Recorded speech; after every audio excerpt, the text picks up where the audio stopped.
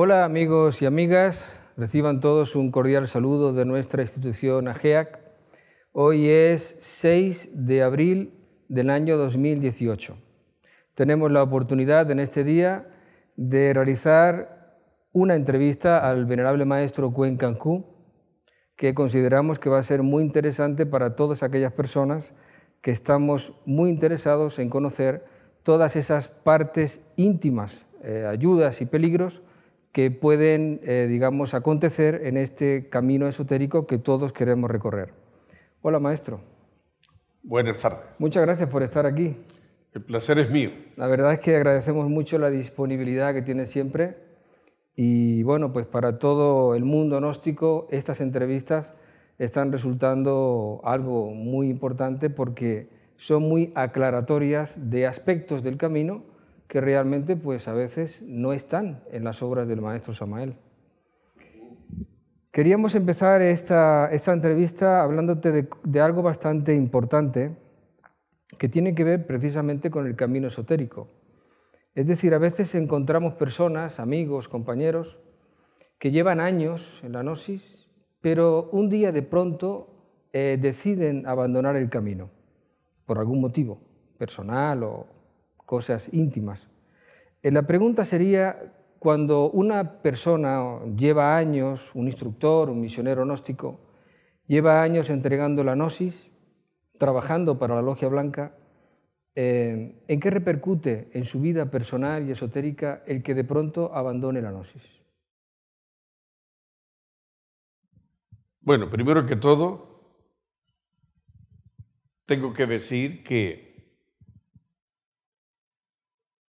llevar muchos años dentro del estudio de la enseñanza no es sinónimo de trabajo. Me refiero al trabajo interior. En consecuencia, cuando una persona, después de 20 años de estar trabajando al servicio de la humanidad y supuestamente queriendo vivir el camino secreto, lo abandona, significa que esa persona estaba viviendo la gnosis exterior. Concretamente, dijéramos, el tercer aspecto de la revolución de la conciencia. Pero no estaba viviendo la muerte del ego y el nacimiento segundo. En conclusión, es apenas normal que una persona luego se canse, se fatigue, aunque haya abierto muchas asociaciones, muchos lumiciales, pero no hizo un trabajo de muerte, ni hizo un trabajo alquímico eficaz. ¿Por qué digo esto? Pues por la sencilla razón de que es imposible para alguien que está trabajando sobre la muerte del yo abandonar el camino. Si lo estuviera trabajando, no permite al yo que lo saque del camino. Tampoco se lo permite al cansancio material, porque pondría remedio mediante la autoobservación. Haría trabajos relacionados con la meditación, con el relax, con la lamacería, etc. En consecuencia, esa persona no puede ser sacada del camino, ni por sus agregados, ni por otras energías o entidades malignas. Conclusión. Cuando alguien después de muchos años abandona el camino, es que el camino no lo estaba viviendo. Estaba representando teatralmente, pues, el querer aparecer como un misionero, por ejemplo. Pero no significa que fuera en regla un misionero. Y para el padre interno de esa persona, ¿qué representa o qué significa que su alma, su esencia, que estaba intentando vivir la gnosis, de pronto abandone la enseñanza? Bueno, para el padre es una gran decepción. El padre sabe cómo somos y sabe muy bien de qué pie cojeamos. Él nos conoce por dentro y por fuera. Incuestionablemente que como el ser todo lo sabe. Él ya sabría que por la forma en que una persona está enfocando el trabajo interior y los tres factores de la revolución de la conciencia, entonces puede deducir si ese hijo o esa esencia va a seguir adelante o en cualquier momento la va a abandonar, la enseñanza y el camino. Indudablemente que para el padre, pues en cierta forma es una frustración y en otra forma no, porque ya él sabe hasta qué punto nosotros sabemos mantener nuestra perseverancia. ¿Puede pasar, maestro, que alguien abandona la gnosis de pronto, después de años de misión, quizás porque ha encontrado un trabajo que es bien remunerado económicamente y después de unos años vuelve esa persona a interesarse por vivir el camino? Quizás ha vivido experiencias negativas o enfermedades, o simplemente se dio cuenta que la vida material no le reportaba nada y sigue con ese vacío o esa inquietud. Si esa persona hace un esfuerzo por volver al camino, el padre, el íntimo, también luchan por recuperar su alma o ponen más pruebas a su propio hijo para probar precisamente sus anhelos. Bueno, esta pregunta es un poco controversial. Indudablemente que el padre siempre estará dispuesto a echarnos una mano cuando hemos abandonado el camino y queremos volver al mismo. El padre siempre, como dice el maestro Samael, es sí, sí, sí. El padre no acepta la negatividad. Pero indudablemente, cuando alguien abandona el camino porque ha encontrado una fuente de ingresos o un empleo que le da, aparte del salario, cierta importancia de carácter social, etcétera, es porque se dejó engañar por un yo que lo asaltó en un momento determinado. Pudo haber sido un yo de miedo, miedo a la vida, de qué voy a vivir cuando sea viejo, qué van a decir mis familiares, qué dirán mis amigos. Todos esos son miedos, pero el que está decidido a luchar por el Padre, cueste lo que cueste, no se plantea esos miedos, no permite que esos miedos le asalten su psiquis y en consecuencia siempre permanecerá.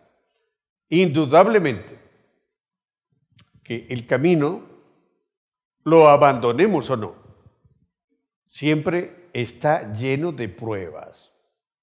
Constantemente tendremos pruebas, cada día de nuestra existencia. ¿Por qué? Bueno, justamente porque la vida es una escuela y en la escuelita de la vida se nos ponen muchos exámenes y esos exámenes son las pruebas que el Padre va enviándonos para ver si estamos adelantando o al revés. De nada ha servido lo que estamos haciendo. Es que precisamente, maestro, te estaba haciendo las preguntas por esto que acabas de comentar, porque, bueno, tú nos has dicho en alguna ocasión que en este momento estamos todos siendo revisados a fondo por la gran ley divina, nuestro trabajo interior, nuestro camino, y realmente estamos viendo que muchos de nosotros, muchos compañeros, pues estamos viviendo, pasando, o se nos presentan situaciones a veces bastante complicadas y duras. La pregunta sería, ¿esto es deliberado? ¿Se está haciendo una selección? ¿Se está probando a fondo a las personas que quieren vivir este camino para ver quién continúa, quién no continúa, hasta dónde llegan los anhelos de cada uno? Sí, la ley de la selección natural existe en todo. Existe en lo humano, existe en el reino animal y existe en el reino espiritual. Entonces, llegar hasta el reino del Padre significa hacerse fuerte en muchos aspectos de nuestra vida material, pero sobre todo de nuestra vida espiritual. ¿Cómo nos hacemos fuertes? Pues la única forma de hacernos fuertes es pasando positivamente los distintos gimnasios a los que somos sometidos. Miren, en la vida material existe una cosa que le gusta mucho a la gente y que suele verse en las televisiones del mundo, que son los concursos de los que levantan más peso. Y hay allí hombres y mujeres que optan a la copa del concurso. Entonces allí aparecen, pues, hombres con musculitos que levantan 120 kilos en tantos segundos, 150, 300 kilos. Y hay mujeres también, porque ahora este tipo de cosas, desgraciadamente, ha invadido la esfera de la mujer. Y por los tiempos que corren, pues la mujer se ha masculinizado muchísimo. No tengo nada contra las mujeres, pero no tenemos otro chance que decir la verdad. Las mujeres hoy en día, muchas, no todas, quieren hacer los trabajos de los hombres, con el cuento aquel de que tiene que existir la igualdad entre hombre y mujer. Y eso es un cuchillo de doble filo, porque jamás una mujer va a ser igual a un hombre, y tampoco un hombre va a ser igual a una mujer. Primero porque biológicamente son distintos. Segundo, porque hormonalmente les funcionan las hormonas de forma diferente. Y tercero, por la educación que se ha recibido. Pero que alguien se esfuerce malévolamente por querer ser hombre, eso es posible. Pero eso es posible gracias al yo, a un yo de exhibicionismo, a un yo de protagonismo y a un yo de masculinidad. Y viceversa, que los hombres quieran ser más femeninos que las mujeres. Eso lo estamos viendo hoy en día a granel. Hoy el fenómeno homosexual es una sensación mundial. Es como graduarse de médico o de astronauta. A muchos les parece extraordinario declararse homosexuales. Y los homosexuales gustan de ser, según ellos, más femeninos que las mujeres. Y esto no les gusta a las mujeres, indudablemente. Da un rechazo natural de parte del eterno femenino hacia estos pseudo hombres. Así, en este orden de cosas, pues nada tiene de extraño que dependa de nosotros, volviendo a la pregunta original, dependa de nosotros si sabemos aprovechar las circunstancias de nuestra vida diaria para ejercitar los músculos del espíritu y de esta forma un día estar en forma, perdóneseme la redundancia, para llegar a sentarnos a la diestra del Padre. Hay una frase que tú has dicho, y voy a leer textualmente, y dice: solo tenemos que responder ante el ser por nuestros actos. Hay que ser fieles al ser, a la logia blanca y al gurú. ¿Puedes ampliarnos esta afirmación? Sí, con mucho gusto. Cuando hablo de eso, quiero referirme al hecho de que finalmente, a fin de cuentas, nosotros hemos venido a la vida no para rendir cuentas a la familia, ni al esposo, ni a la esposa, ni a los hijos, ni a la historia, ni a la iglesia. Hemos venido a rendir cuentas más tarde a quien nos envió. Y quien nos envió es el Padre. Por lo tanto, la finalidad única de la existencia es religarnos con el Padre. Y esa es una tarea tan ardua, tan larga, tan fatigante, que por eso se nos da una vida entera. No se nos dan 2 años, se nos da una vida de un mínimo de 50 años. ¿Para qué? Para que al final rindamos cuentas de esa travesía que hemos realizado en el carrusel de la existencia. Por lo tanto, quienes crean que para estar bien vistos por lo divinal hay que estar siempre pegaditos a papá y mamá y acordarnos todos los años del cumpleaños de papá y mamá y hacerle regalitos a papá y mamá en el Día del Padre, en el Día de la Madre, etcétera, etcétera, etcétera. Eso, aunque sea parte de una calidad de un buen ciudadano, no significa que ese sea el fin primordial de nosotros en esta vida. No, el fin primordial es encontrar al Padre. Eso es todo lo que envuelve el por qué se nos ha enviado a este mundo tridimensional. Podemos decir entonces, maestro, que la escala de valores que nosotros consideramos normales o éticos a nivel social o por la educación que tenemos o por lo que hemos aprendido en la religión normal, eso no significa nada para el Padre. O simplemente eso no son cosas que a Él le incumban, o por el hecho de tener una escala de valores material, ética o social, ya eso implique de que estamos regresando al Padre o acercándonos a Él.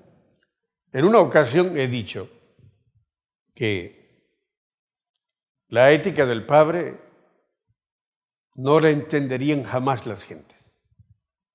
Cuando hablo de gentes, hablo de las muchedumbres. Porque el Padre tiene su propia ética, muy superior a la ética y a la lógica formal. Muy distinto. Lo que para las multitudes sería maravilloso, extraordinario, algo de mucha educación y de mucha ética, para el Padre puede significar una tontería. Al Padre sí que le interesan los actos heroicos, que en un momento determinado alguien haga por otra persona o por otras personas. Al Padre le interesan los actos de carácter trascendental. ¿Cuál sería un acto de carácter trascendental? Pues miren, hubo un médico que se llamó Albert Schweitzer.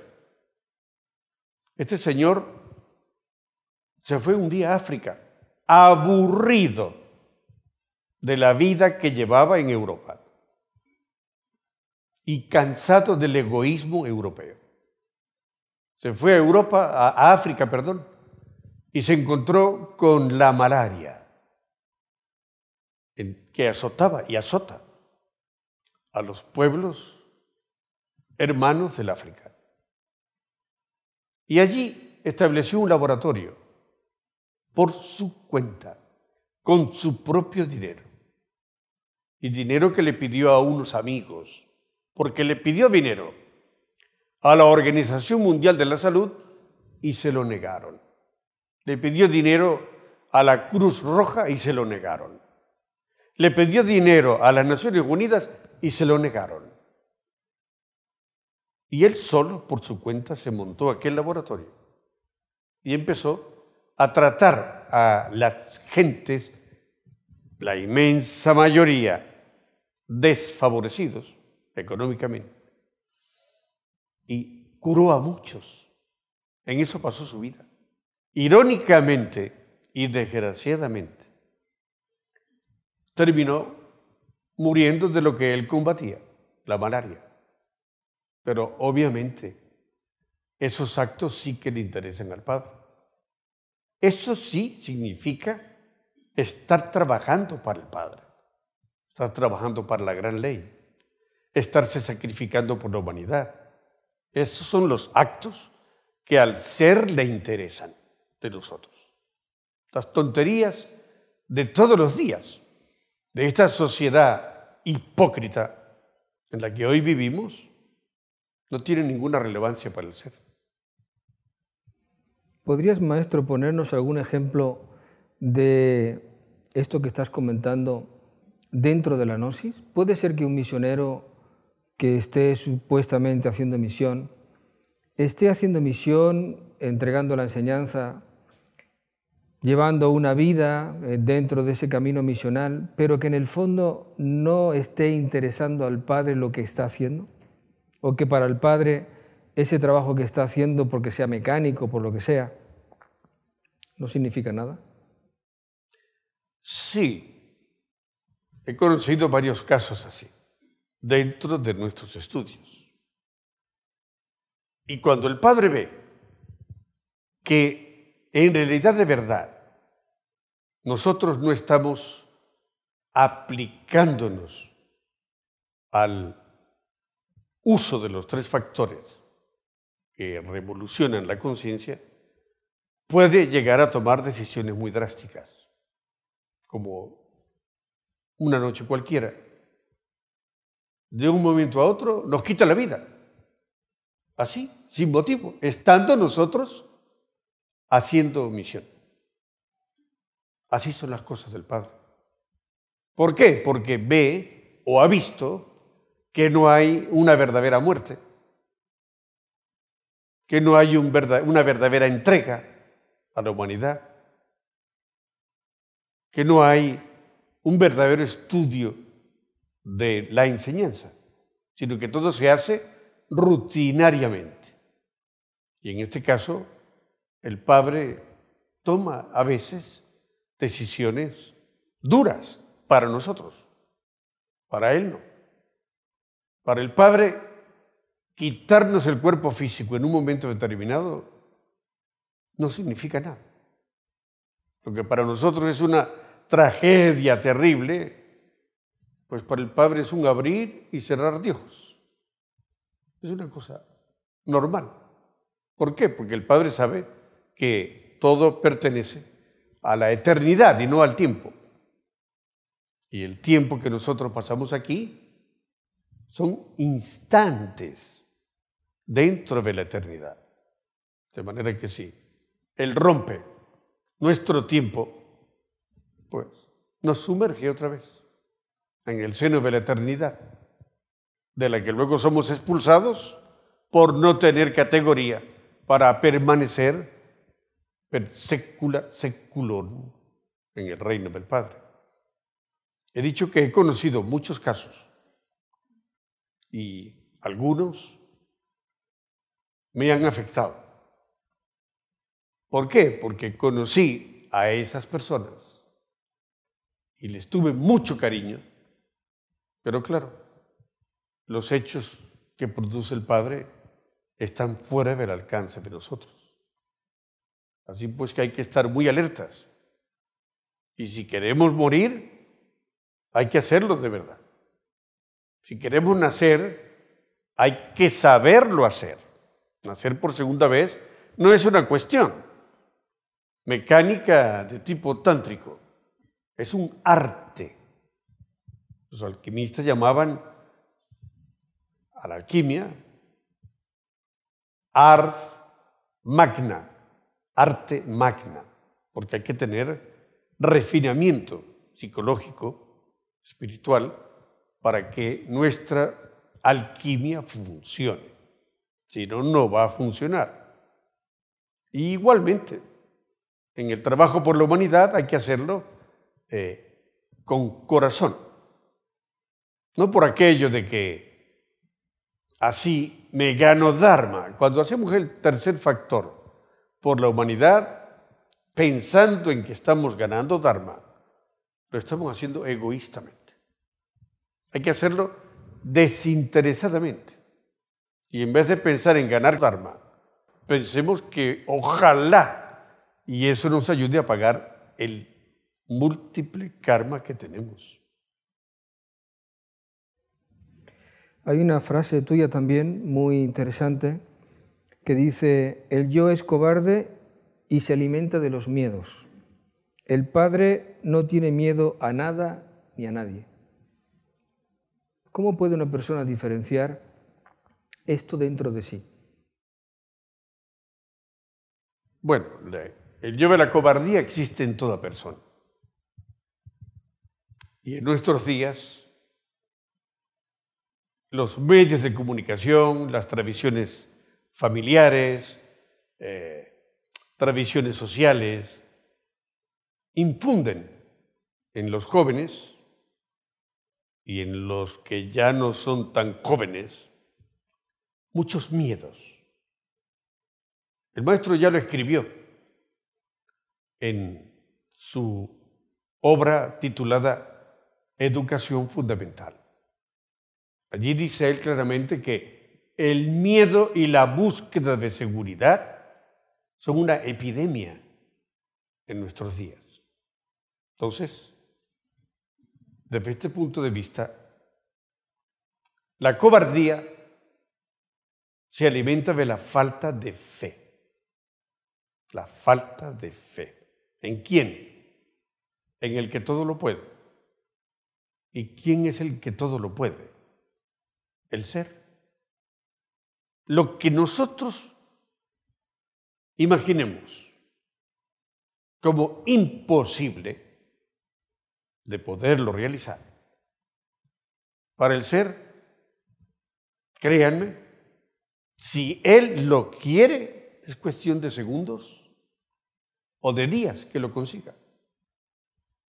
El ser no tiene límites. El ser, ya sabemos todos, tiene el don de la ubicuidad. Puede estar en varios lugares a la vez. Y en consecuencia, gozando de esas características, él puede arreglar lo que aparentemente no tiene arreglo. Puede abrir puertas donde todas están cerradas. Pero él solo nos pide una cosa, a nosotros, que le seamos siempre fieles. Siempre fieles. Que no cambiemos nuestra primogenitura por un plato de lentejas, un empleo, un estatus social de reconocimiento político o económico, etc. Es lo único que el Padre anhela, lo único que el Padre quiere. A mi persona, y perdónenme que hable en primera persona, se le presentaron muchas oportunidades para, paralelamente a estar dando el quinto evangelio, poder ganar dinero.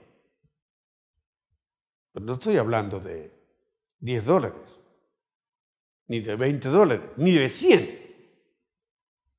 No, hablamos de $1,000, $2,000. En una ocasión, sin ahondar mucho, me encontraba en la ciudad de Guamúchil, en México. Una ciudad en la que el Padre me permitió realizar una hermosísima misión. Un servidor era el misionero número 13 que pasaba por esa ciudad. Nadie aguantaba más de un mes. Y cuando me lo dijeron a mí, Yo le dije a quien me lo dijo, pues lo voy a intentar solamente. Y resultó siendo para mí una de las misiones más hermosas que aún llevo en el corazón. Me encontré con un cuadro que no voy a detallar, bastante desolador, pero fue donde tuve hermanos gnósticos dentro de nuestra enseñanza y hermanos fieles fuera de nuestra enseñanza. Prácticamente, aquella misión para mí me dio enormes fuerzas morales. Pues encontrándome allí, pues habían estudiantes de muy buena voluntad que no querían que yo pasara calamidades. Y una de esas personas fue una hermana que era profesora del Instituto Tecnológico de Nogales. Me dijo, con los conocimientos que tú tienes, puedo conseguirte un trabajo en el Instituto Tecnológico donde yo trabajo y tendrías un salario de un profesor universitario y tú mismo escoges las horas que quieres trabajar, los días que quieres trabajar, no tienen que ser todos los días. Y sigues dando la enseñanza. Pero en su momento, el venerable Maestro Samael me lo dijo muy claro. Me dijo, entiéndeme bien lo que te voy a decir. No quiero que trabajes para nadie más, solo para mí. Y me añadió, ¿has entendido? Y yo le dije, perfectamente, maestro. ¿Realmente? Sí, lo he entendido. Bueno, claro, cada vez que me ofrecían trabajos que no me quitaban todo el tiempo de la asociación, podía tener el trabajo de la asociación y podía tener un trabajo material. Pues yo lo rechacé. Pero, ¿qué hice? ¿Qué hice para sobrevivir en las misiones sin tener un trabajo material? ¿Qué necesita un hombre o una mujer o una pareja para vivir? Sí lo dice, pan, abrigo y refugio. Yo los reuní a todos y les dije, tú, señalando a uno de ellos, me traes patatas, tú, zanahorias, tú, arroz, un poquito de arroz, tú me traes legumbres. Y así, los mismos miembros se encargaban de traerme esas limosnas que yo recibía con enorme agrado. Y les dije, si queréis la gnosis, yo estoy aquí las 24 horas del día. A la hora que querráis tocáis la puerta, que yo os atiendo, aunque sea de madrugada. Pero esta asociación tiene que sostenerse. Entonces, poneos de acuerdo vosotros, nombrar a uno de vosotros que se encargue de reunir el dinero para pagar la luz, el agua y la casa donde estamos. Y ellos se organizaron. Y así estuve. 2 veces hice misión en esa ciudad. Pero la misma receta me la apliqué en otras ciudades, donde también estuvimos enseñando nuestras enseñanzas sagradas. Así pues, concluyendo, la cobardía es la falta de fe en el Padre, en el ser.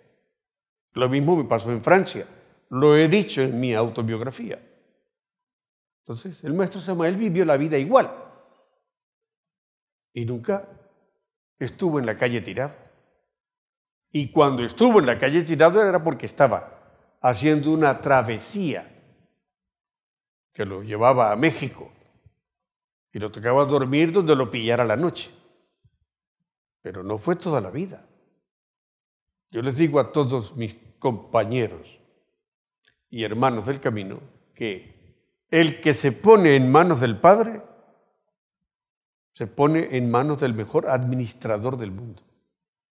Porque Él todo lo sabe, todo lo ve, todo lo puede prever y todo lo puede hacer. Eso es todo.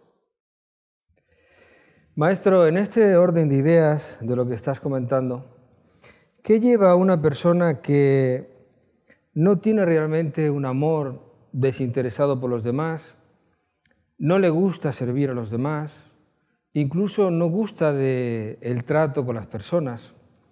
¿Qué lleva a una persona así a hacerse misionero gnóstico? ¿Hasta dónde puede llegar, esotéricamente hablando, una persona que no sabemos por qué motivo se hace misionero en estas condiciones?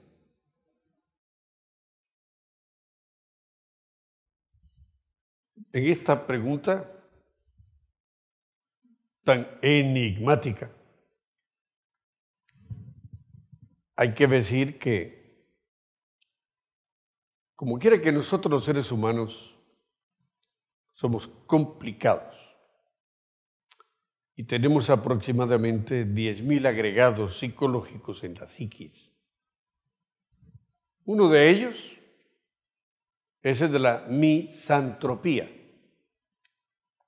que no es mitomanía. Misántropo o misantropía es el que siempre está diciendo misa para sí mismo. O sea, pensando consigo mismo, hablando consigo mismo. Y son personas que por lo común no gustan de relacionarse con los demás. Les gusta vivir aislados,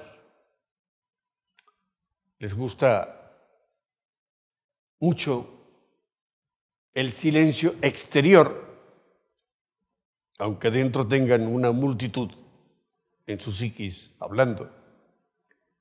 En estos casos, una persona así, que quiere hacerse misionero, pues se equivocó de tren. Se equivocó. ¿Por qué digo que se equivocó? Porque justamente un verdadero misionero es un gran comunicador.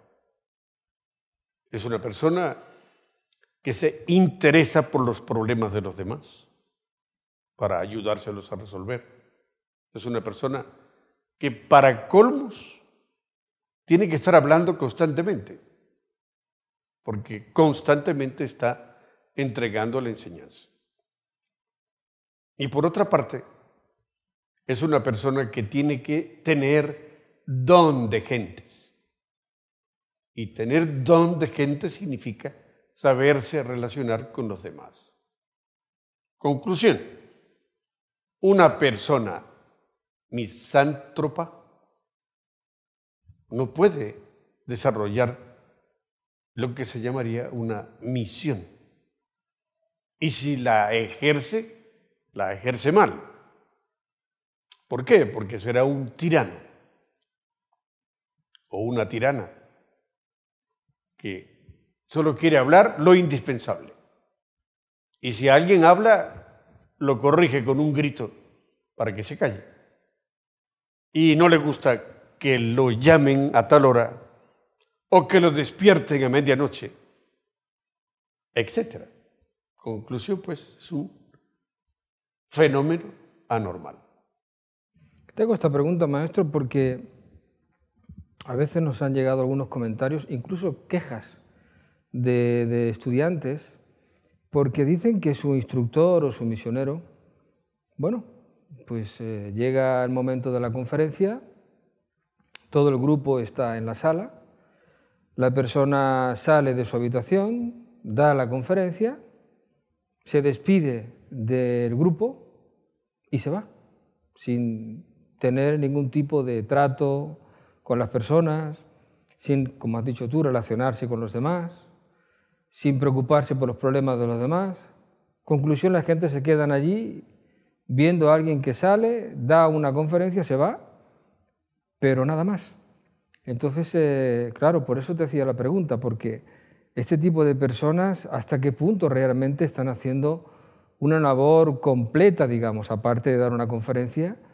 ¿Y qué tipo de impresión están recibiendo esas pobres personas con un ejemplo así? Sí, el ejemplo es fatal.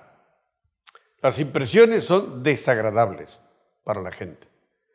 Y lo que está haciendo a los ojos del Padre es un trabajo anormal.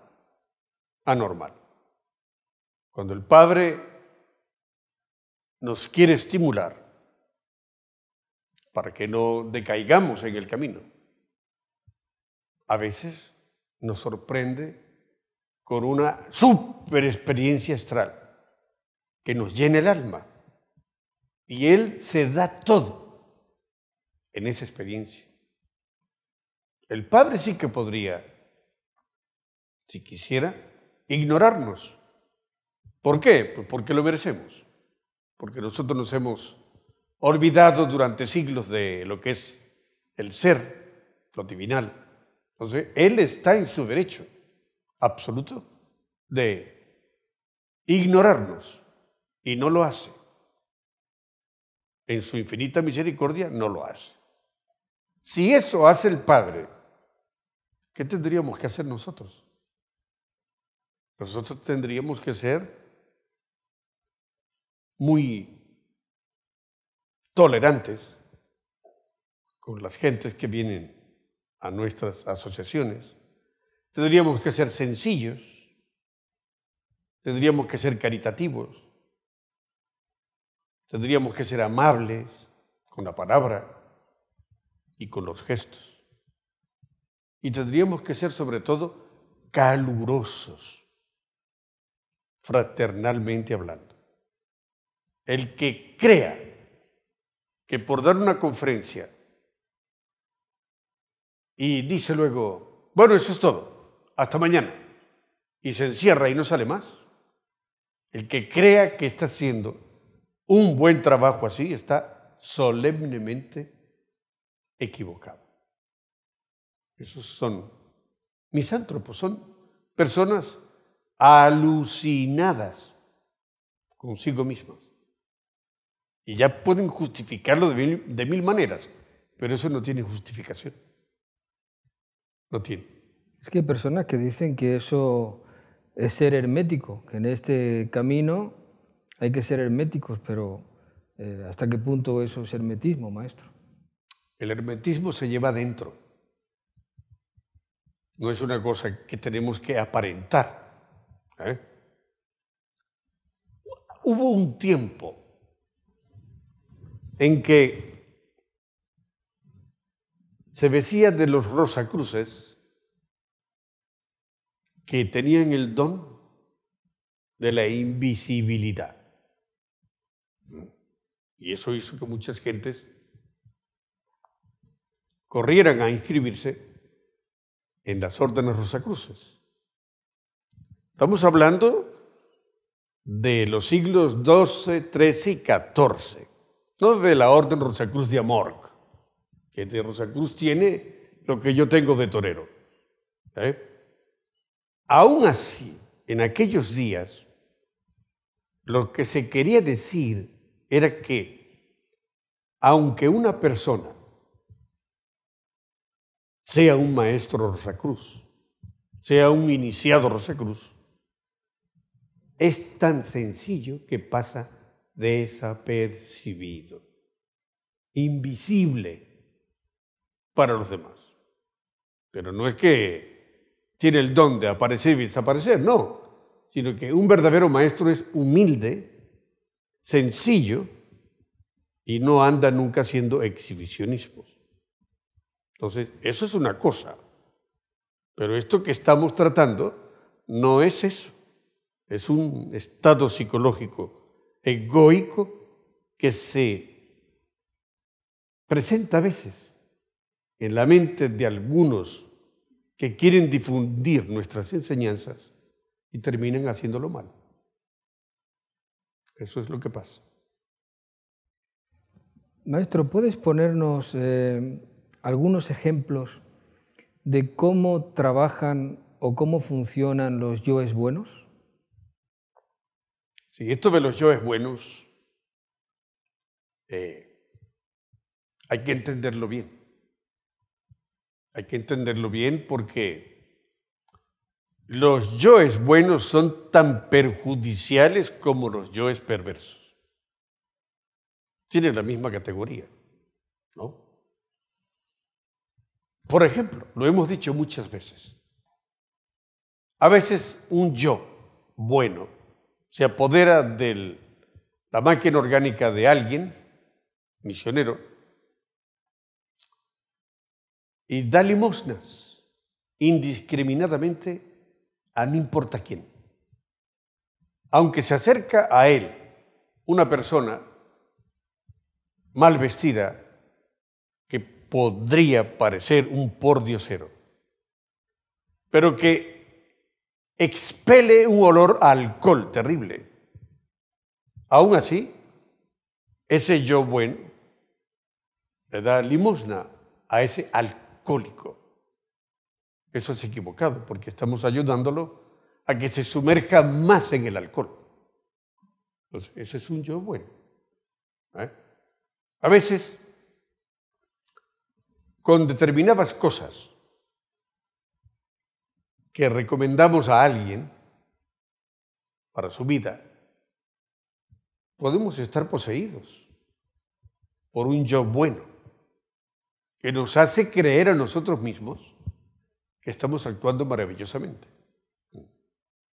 Como diciéndole a una mujer que tiene problemas con su marido, no, tú lo que tienes que hacer es tú dormir en una habitación y él que duerme en otra. Eso aparentemente es inofensivo, pero esa recomendación, en lugar de unir la pareja y ayudarla a que arreglen su problema, les pone un abismo de por medio. Ese hombre terminará o maltratando a esa mujer o dejándola por otra, ¿no? Y seguirá viviendo con esa mujer, lo cual sería un adulterio. O la abandona a ella y a sus hijos, y todo por culpa de quien le recomendó eso. O sea, hay que tener mucho cuidado con lo que decimos y con lo que hacemos, de que no se nos filtren, o mejor dicho, no se infiltren en nuestra psicología este tipo de agregados que, queriendo hacer el bien, están haciendo mucho mal, ¿no? Hay por ahí gentes, observen esto, en tierras latinoamericanas hay una planta que se llama ayahuasca. Esa planta,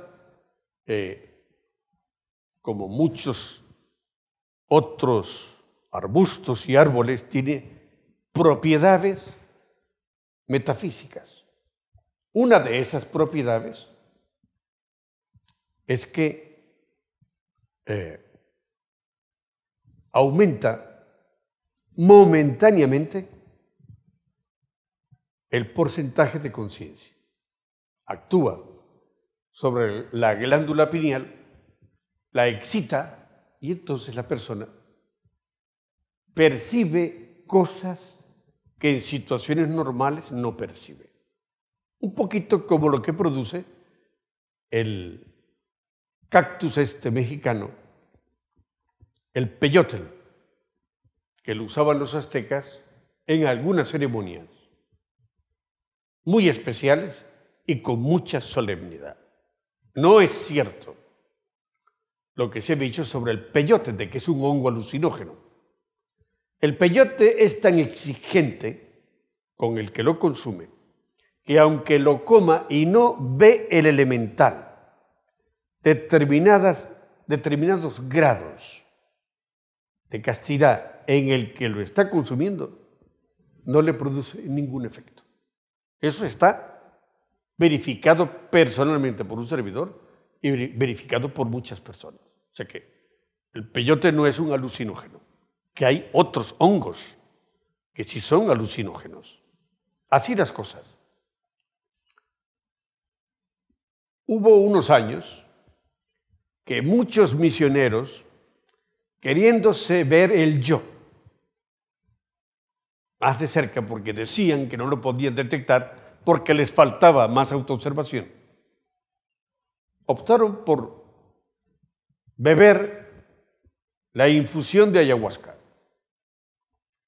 Esta infusión primero produce vómitos y diarreas, y después la persona queda excitada en la psiquis y percibe más cosas de sí mismo.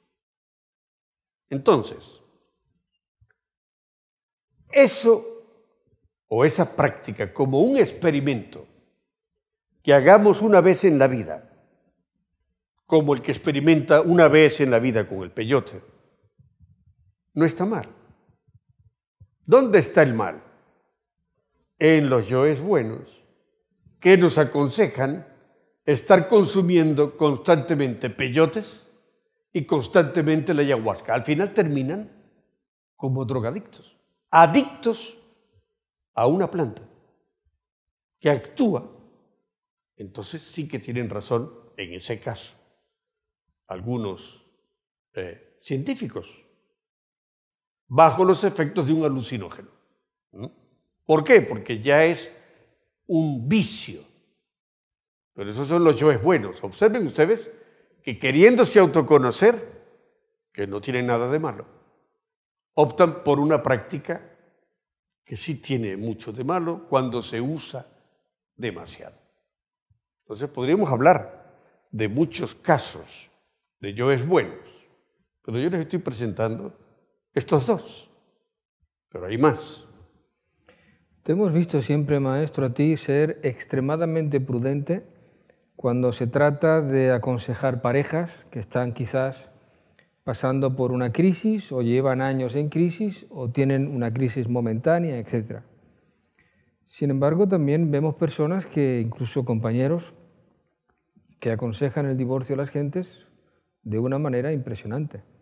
Si uno hace o da un consejo así a alguien, estando en el estado de conciencia que uno tiene, que es estar dormido, y resulta que eso no era de ley, ¿qué ocurre en este caso para esa persona?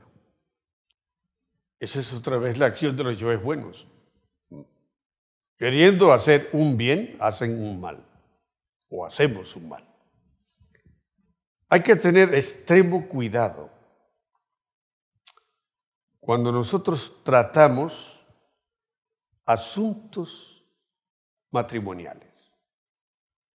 ¿Por qué? Porque hay tres cosas, dice el Maestro Samael, que son trascendentales en nuestra vida: el nacimiento, el matrimonio y la muerte.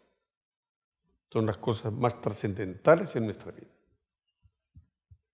Y cuando se trata de matrimonio, pues hay tres tipos de matrimonio. Hay matrimonios kármicos por excelencia, que desde que el día que se unen, allí empieza un infierno y que no acaba jamás. Semikármicos, que son aquellos matrimonios que tienen hijos, que él tiene un trabajo, ella también, y pues a veces se enferman, a veces no, se les puede morir un hijo, pero le quedan dos. Esos son matrimonios semikármicos, ¿ok? Y hay matrimonios dármicos, en donde existe una relación en los siete esferas de conciencia: en el mundo físico, etérico, astral, mental, causal, búdico y átmico. Cuando una pareja vibra en las 7 esferas de conciencia, eso es absolutamente dármico, independientemente de que casi siempre, cuando eso suele ocurrir, cosa que no ocurre muchas veces, ambos traen dharma acumulados de otras vidas, y eso se suma a la afinidad que ya tiene la pareja, con lo cual el matrimonio se vuelve un jardín de rosas. Ahora bien, volviendo a la pregunta, ¿Con qué autoridad esotérica alguien le puede decir a otro, es mejor que te divorcies? ¿Con cuál? ¿Qué grado de conciencia tiene el que está aconsejando eso? Es un turilla. Un turilla es un absoluto clarividente. Para ser turilla hay que haber eliminado el 90% del ego. Es un maestro de la tercera montaña. Inclusive, un maestro de la tercera montaña, como el maestro Samael, personalmente lo vi diciéndole a algunas mujeres que se querían separar de sus maridos, decirles, no te separes, sigue allí. Por algo lo diría, por algo lo diría. A otras mujeres sí que vi que el maestro les dijo, es mejor que te separes. ¿Y cuál es la diferencia entre un caso y otro? La diferencia está en el que está hablando. El que está hablando no es un dormido, es un despierto. Y un despierto, pues, a través de la conciencia, a través de la intuición y a través de la telepatía, tiene una percepción total de lo que está pasando. Y pregunta en segundos al Padre, ¿qué opinas tú, Padre mío? Y es el Padre el que dice, diles esto. Pero todo el mundo no está en la tercera montaña. Todo el mundo no es un turilla. Entonces hay que tener mucho cuidado con lo que decimos a las gentes. En una ocasión, esto lo voy a comentar porque viene al caso. Tuve un amigo que siempre amó la gnosis y estaba casado con una buena mujer, era una mujer de hogar. Pero esta mujer tenía muy mal carácter. Bueno, él constantemente me comentaba los sinsabores que tenía con su esposa. Y un día me llegó a decir, las cosas han llegado a un punto en que ella cogió toda mi ropa, la tiró en el piso y se restregó los pies en mi ropa. Y se fue a casa de su madre. Y yo le dije, cuando me lo comentó, pues tú deberías de pedirle mucho a tu real ser y al maestro Anubis que te muestre claramente qué hacer. No le gustaba mucho la gnosis, pero la aceptaba a regañadientes. Y esa noche el ser de este hermano se le presentó como un gigante de barba blanca, un gigante, que lo cogió en la mano a él y le dijo, déjala a tu esposo. En aquellos días había una chica que estaba interesada en él,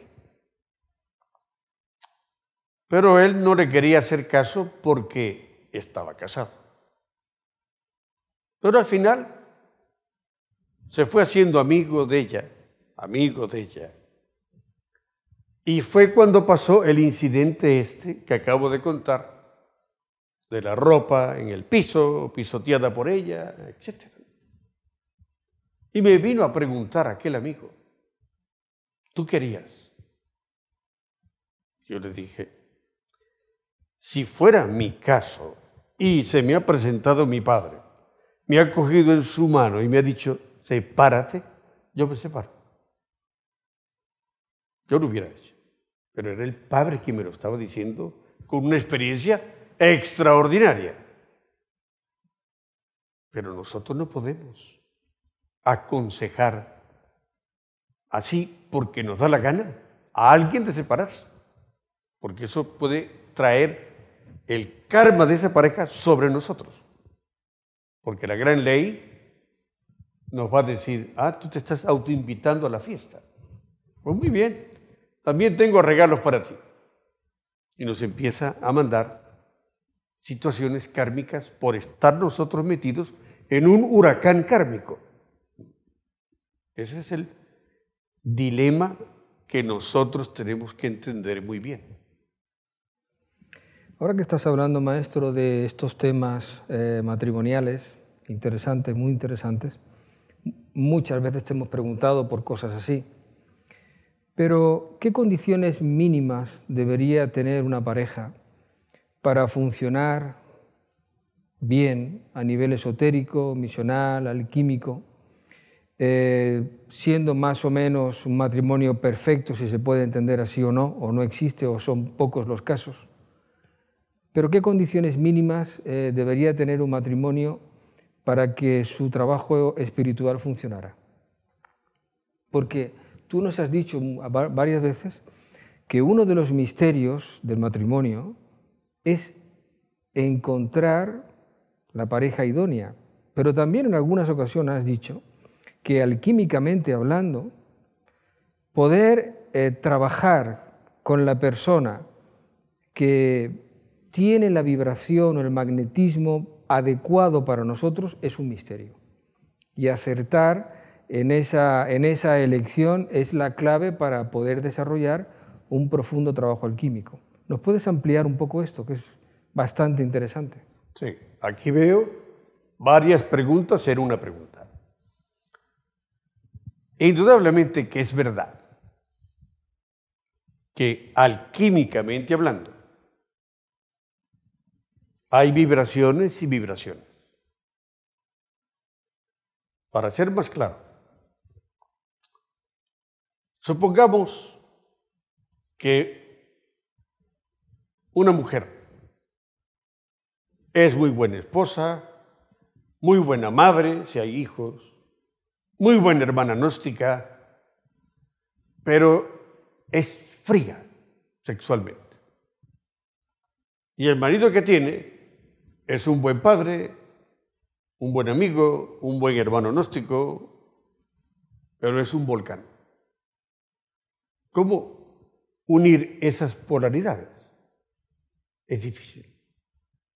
Esto solamente hablando del tema sexual. Eso es una enorme dificultad. Ahora bien, suponiendo que físicamente, vibracionalmente, a nivel sexual, son afines. Muy bien. Pero a nivel emocional, no son afines. Él ama la música clásica. Ella le gusta escuchar de vez en cuando a los Rolling Stones y le pone todo el volumen. No. Él ama la meditación y a ella le gusta, pues, jugar ping-pong todas las tardes con la hija, no, o con el hijo. Él ama el estudio, a ella le gusta que le hablen de gnosis a ratos, no mucho. Entonces, claro, allí no hay afinidad emocional. Si no hay afinidad emocional, no se crea el clima emocional para que haya una relación alquímica, aunque sean afines, porque siempre chocan. Y entonces, claro, habiendo afinidad aquí abajo, esto que está aquí arriba no deja que lo de abajo y lo de arriba se conjuguen. Suponiendo que haya afinidad emocional y afinidad sexual, pero a nivel mental son contrapuestos. Ella es una mujer que no riza el rizo, quiero decir, no se come el coco, no está siempre dándole a la cabeza, sino que es una mujer serena, tranquila, psíquicamente. Y él a todo le está buscando un pero. Pero, ¿por qué has hecho eso? Pero, ¿quién te lo dijo? Pero, ¿qué ganas con eso? Pero, ¿a dónde vamos? Y todo el día se la pasa así. Pues eso, indudablemente, crea un clima bochornoso. Y en un clima bochornoso, ¿quién tiene ganas de estar juntos? ¿O quién tiene ganas de abrazarse y besarse y hacer del hogar un paraíso? No, porque la discordia no permite el trabajo en la fragua. Uno de nuestros ceremoniales dice que la disputa sea prohibida, que la discordia en palabras sea rechazada. La gente se oye en eso y no se dan cuenta que eso está referido en nuestros ceremoniales para todos los que están asistiendo al ceremonial, para que en su vida personal no admitan la disputa, no admitan la discordia, porque eso quema el matrimonio. Y no se puede hacer el trabajo en la fragua de Vulcano. Entonces, vean ustedes que tiene que haber una comunión para que hablemos de matrimonio perfecto. Ese es un matrimonio perfecto si tiene comunión en lo sexual, en lo emocional, en lo mental y, si es posible, en lo causativo, en lo causal y en la esfera del íntimo. Entonces se consuma un paraíso. Pero eso no se consigue todos los días. No se consigue todos los días. Por eso dice también la gnosis. El trabajo en la novena esfera fue siempre la máxima prueba para la dignidad del hierofante. Sí, porque tener que estar trabajando en el arcano cada vez que se pueda no es fácil. Es una prueba constante de tener que mantener un clima adecuado y eso requiere mucha paciencia. Y por eso es la máxima prueba para la dignidad del hierofante. También en nuestros ceremoniales se nos dice, y la gente no lo entiende, no saben de qué se está hablando. Dice uno de nuestros ceremoniales, séame permitido entrar en el lago de doble fuego, allí donde nadie conoce la alegría, porque es un lugar de sufrimientos. ¿Cuál es el lago de doble fuego? El lago son las aguas alquímicas, y el doble fuego es el del hombre y la mujer. Allí tienen que ser desintegrados los enemigos de Aurus, los enemigos del ser, los demonios rojos de Set, los yoes. Tienen que ser desintegrados. Y dice, allí donde nadie conoce la alegría, porque es un lugar de sufrimientos. Porque la verdadera alquimia es un sufrimiento. ¿Por qué? Algunos dirán, ¿qué va? Si yo me lo paso pipas cuando hago la alquimia. Sí, porque hace una alquimia pasional, una alquimia bestial. Allí no hay ningún trabajo. Él está creyendo que está haciendo algo, pero no está haciendo nada. Desde ese punto de vista, él se lo pasa pipas. Pero en una verdadera alquimia, si se consuma, es después de muchos sacrificios. De muchos sacrificios, que no voy a mencionar.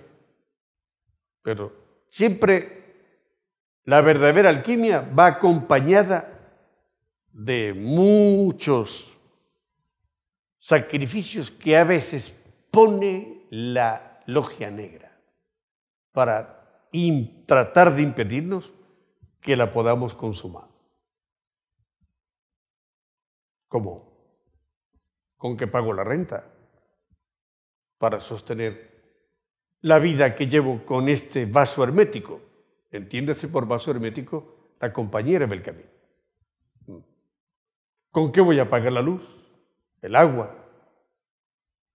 ¿Con qué la voy a sostener? En alimentación. cómo tengo que torear sus estados psicológicos, etc. Entonces, no es la alquimia una cosa de niños maleducados.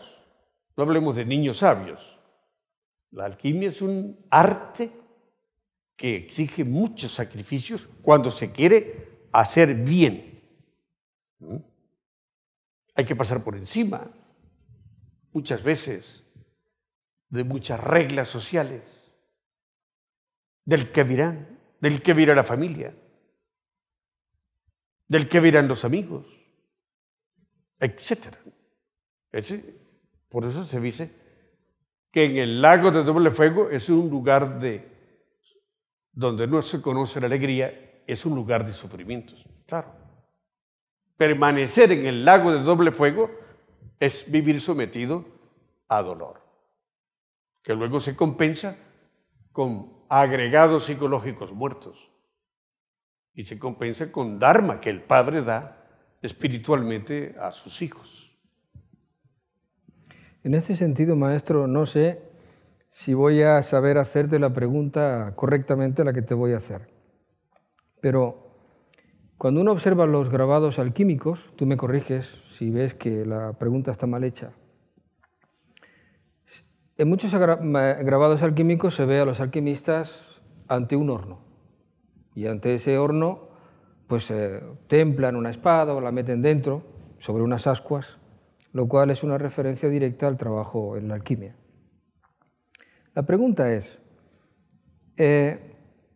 aparte de la afinidad que pueda haber en los centros entre un hombre y una mujer, su vida esotérica, que les guste la gnosis y practiquen el arcano y tengan una afinidad más o menos en cada centro, el nivel de vibración de ella o del magnetismo de ella o el nivel de magnetismo de él o de vibración de él, puede ser que estén descompensados, que esa mujer o ese hombre, aunque tengan relación con ese hombre o con esa mujer, su marido, que comparten el camino, o su mujer que comparten el camino, magnéticamente, vibracionalmente, ese hombre no esté ayudando a esa mujer o esa mujer no esté ayudando a ese hombre a nivel alquímico, en cuanto al desarrollo de sus fuegos, de su trabajo, o eso no tiene nada que ver. Sí tiene que ver cuando la cosa se pone grave. Cuando hay esos problemas de vibración y se le unen a esos problemas los yoes de pereza sexual y la frialdad de uno de los cónyuges, allí se convierte en un tope para el camino de los dos. Si es una cosa que puede pasar hoy, pero no pasa siempre, eso no es obstáculo para que puedan hacer el camino, aunque no tengan la misma vibración, pero cooperan los dos, poniendo lo mejor de cada uno de ellos. En este caso, no hay problema. El problema lo hay en lo que dije antes.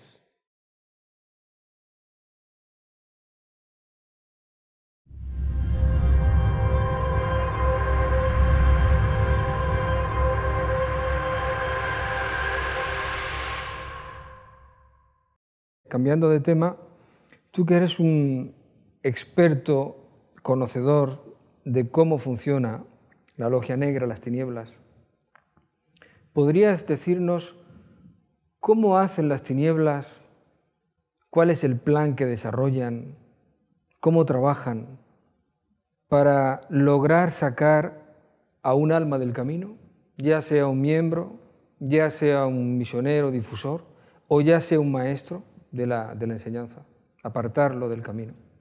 ¿Cómo hacen ellos? ¿Qué plan desarrollan? Sí, muy buena la pregunta. La logia negra tiene su propósito y es el de impedir que la luz avance. Ese es su programa, ese es su plan. Porque ellos ven la luz como oscuridad y la oscuridad la ven como luz. O sea que ellos que todo es al revés. Entonces, ¿cómo trabaja la logia negra a una persona para que abandone el camino? Fundamentalmente, ellos nos vigilan. Así como la logia blanca y el Padre también nos vigila, ellos también. Ellos tienen sus ejércitos, que son numerosos. Yo los he visto directamente. Numerosos. Y esos ejércitos son orientados hacia donde hay gentes que trabajan en los tres factores. Entonces, allí van. Y la logia negra se vale de los momentos en que una persona deja de estar en el recuerdo de sí. Cuando alguien se olvida de sí mismo,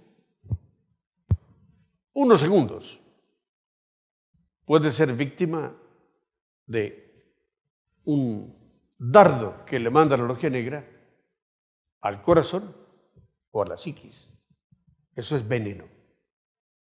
Y eso se convierte dentro de nosotros en derrotismo, en pensamientos negativos, en dudas del camino, sobre los maestros, etc. O en estados psicológicos desagradables.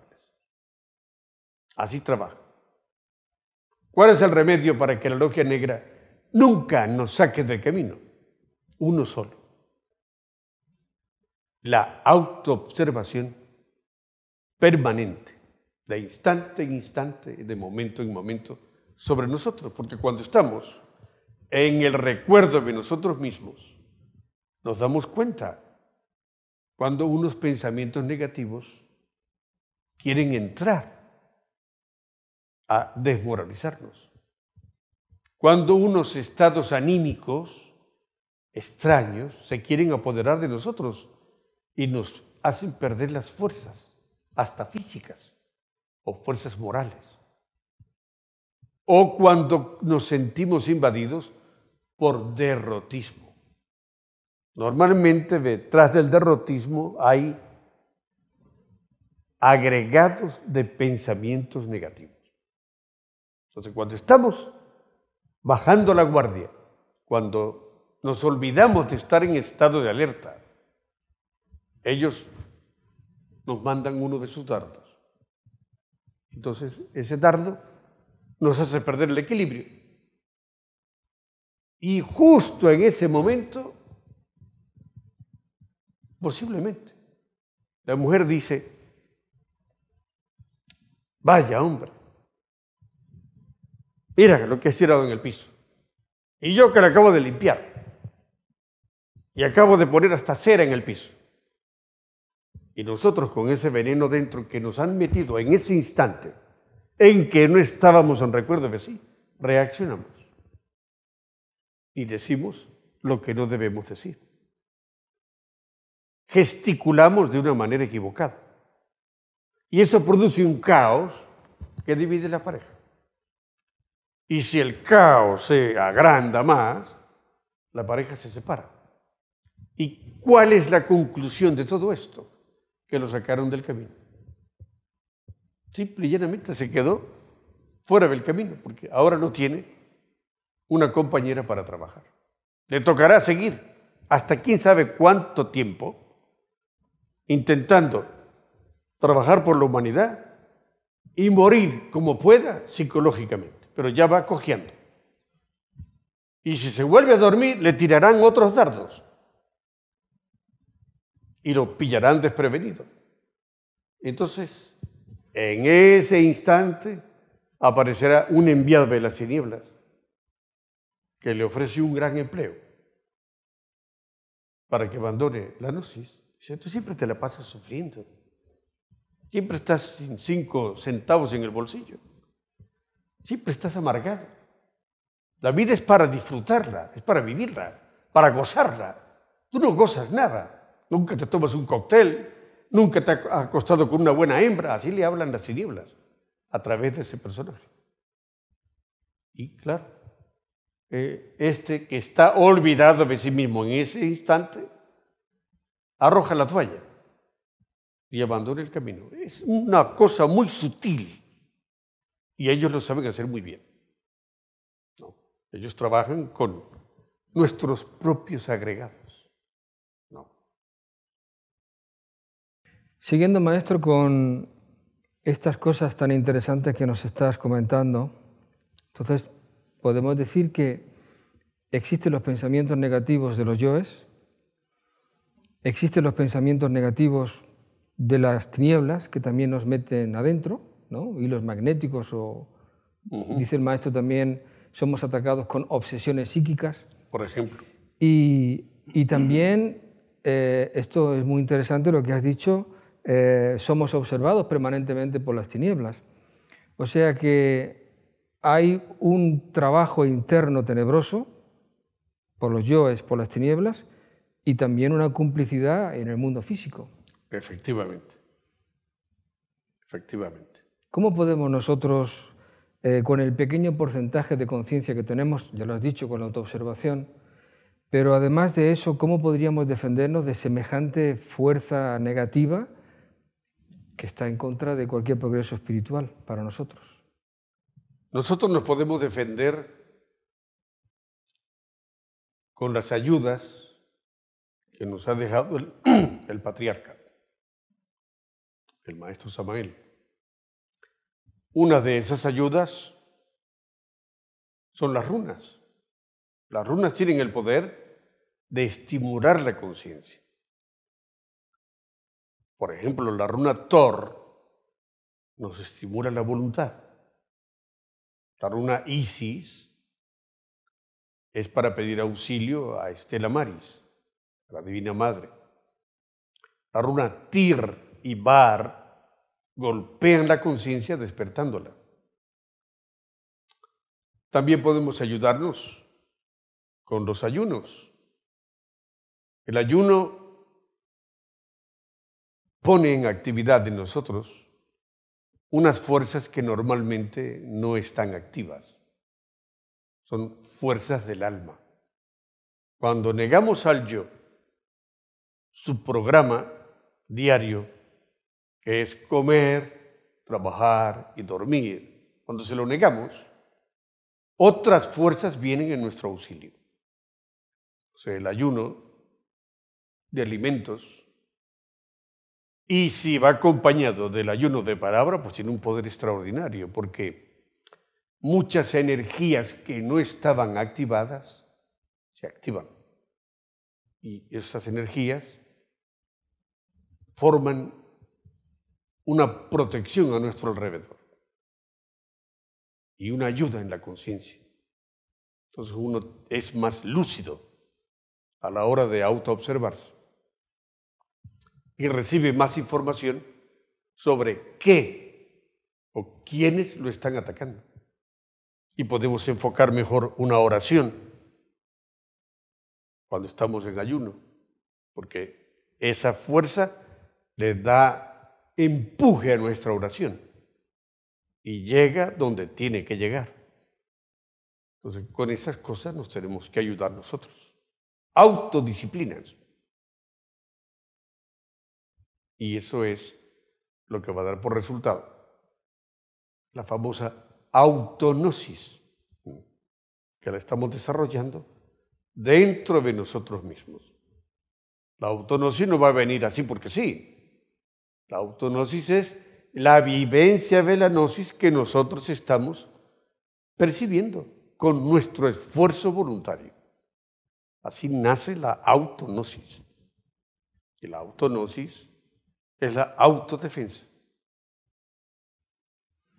Hay una cosa que tú comentaste hace unos meses y la verdad estábamos esperando esta oportunidad de esta entrevista para pedirte que por favor nos la aclares o nos la amplíes. Me estoy refiriendo a que tú comentaste que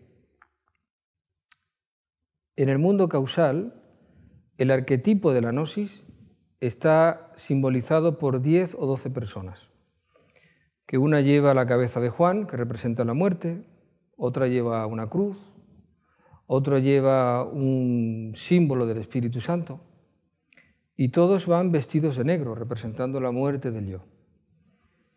La pregunta sería, con todos los miles de gnósticos que hay en todo el mundo, que hemos conocido la gnosis,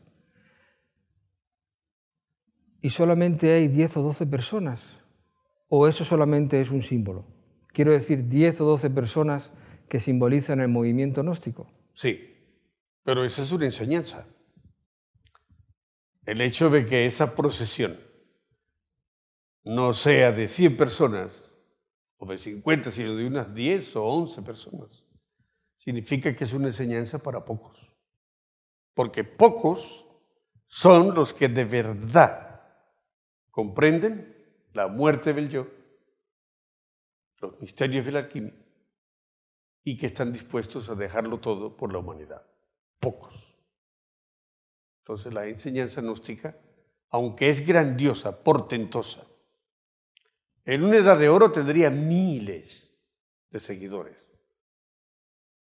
Y seguidores que la estarían viviendo. En una edad de plata, también. En una edad de cobre, disminuyen las gentes que aman la gnosis. Pero en una edad de hierro, es muy raro alguien que de verdad sienta en el corazón la gnosis y la quiera vivir. Porque es muy áspera, muy dura. ¿Por qué se nos hace áspera y dura? Por el yo que tenemos. Si en lugar del yo tuviéramos las fuerzas de las partes del ser, la gnosis no nos parecería áspera ni dura. Sería como bebernos un chocolate muy sabroso. Sería algo natural. Y la necesitaríamos como un alimento diario. Pero en una edad de hierro hemos cambiado al ser por el yo. No queremos saber nada del ser. Ni nos interesa ni siquiera saber si el ser es verdad o no.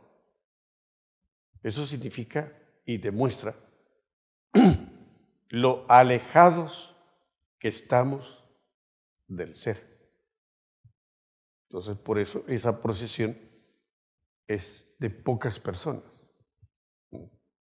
Pocas personas quieren la decapitación del yo, vivirla. Pocas personas entienden la alquimia, la cruz. Y pocas personas entienden, comprenden y respetan lo que es el Espíritu Santo. Eso es lo que se quiere decir. Así se muestra la gnosis, como una especie de procesión mística, mística fúnebre. Porque esta enseñanza es en el fondo fúnebre. La gente se preguntan, sobre todo los arqueólogos, ¿por qué las 3 características del antiguo Egipto eran su carácter monumental? Porque Egipto está lleno de templos monumentales. La segunda característica es por qué se veneraba tanto lo fúnebre. Porque lo primero que se le construía a un niño hijo de una pareja de iniciados era su tumba. Ese era el regalo de nacimiento. Y en esa tumba se iba escribiendo con jeroglíficos y dibujos los avances que iba teniendo en su vida. Iban quedando registrados en la tumba. Y el tercer carácter que ven los arqueólogos en la cultura egipcia es el carácter hierático. Hierático quiere decir disciplinado, firme. Pues esas tres cosas pertenecen al universo del ser. Todo lo del ser es monumental. Todo lo del ser es fúnebre. Huele a muerte, muerte del yo. Y es muy sagrado, muy hierático. Pues eso es lo que es la gnosis. La gnosis es un océano monumental, porque el que empiece a leer las obras del Maestro Samael detenidamente tiene años para leer, años. Es un océano.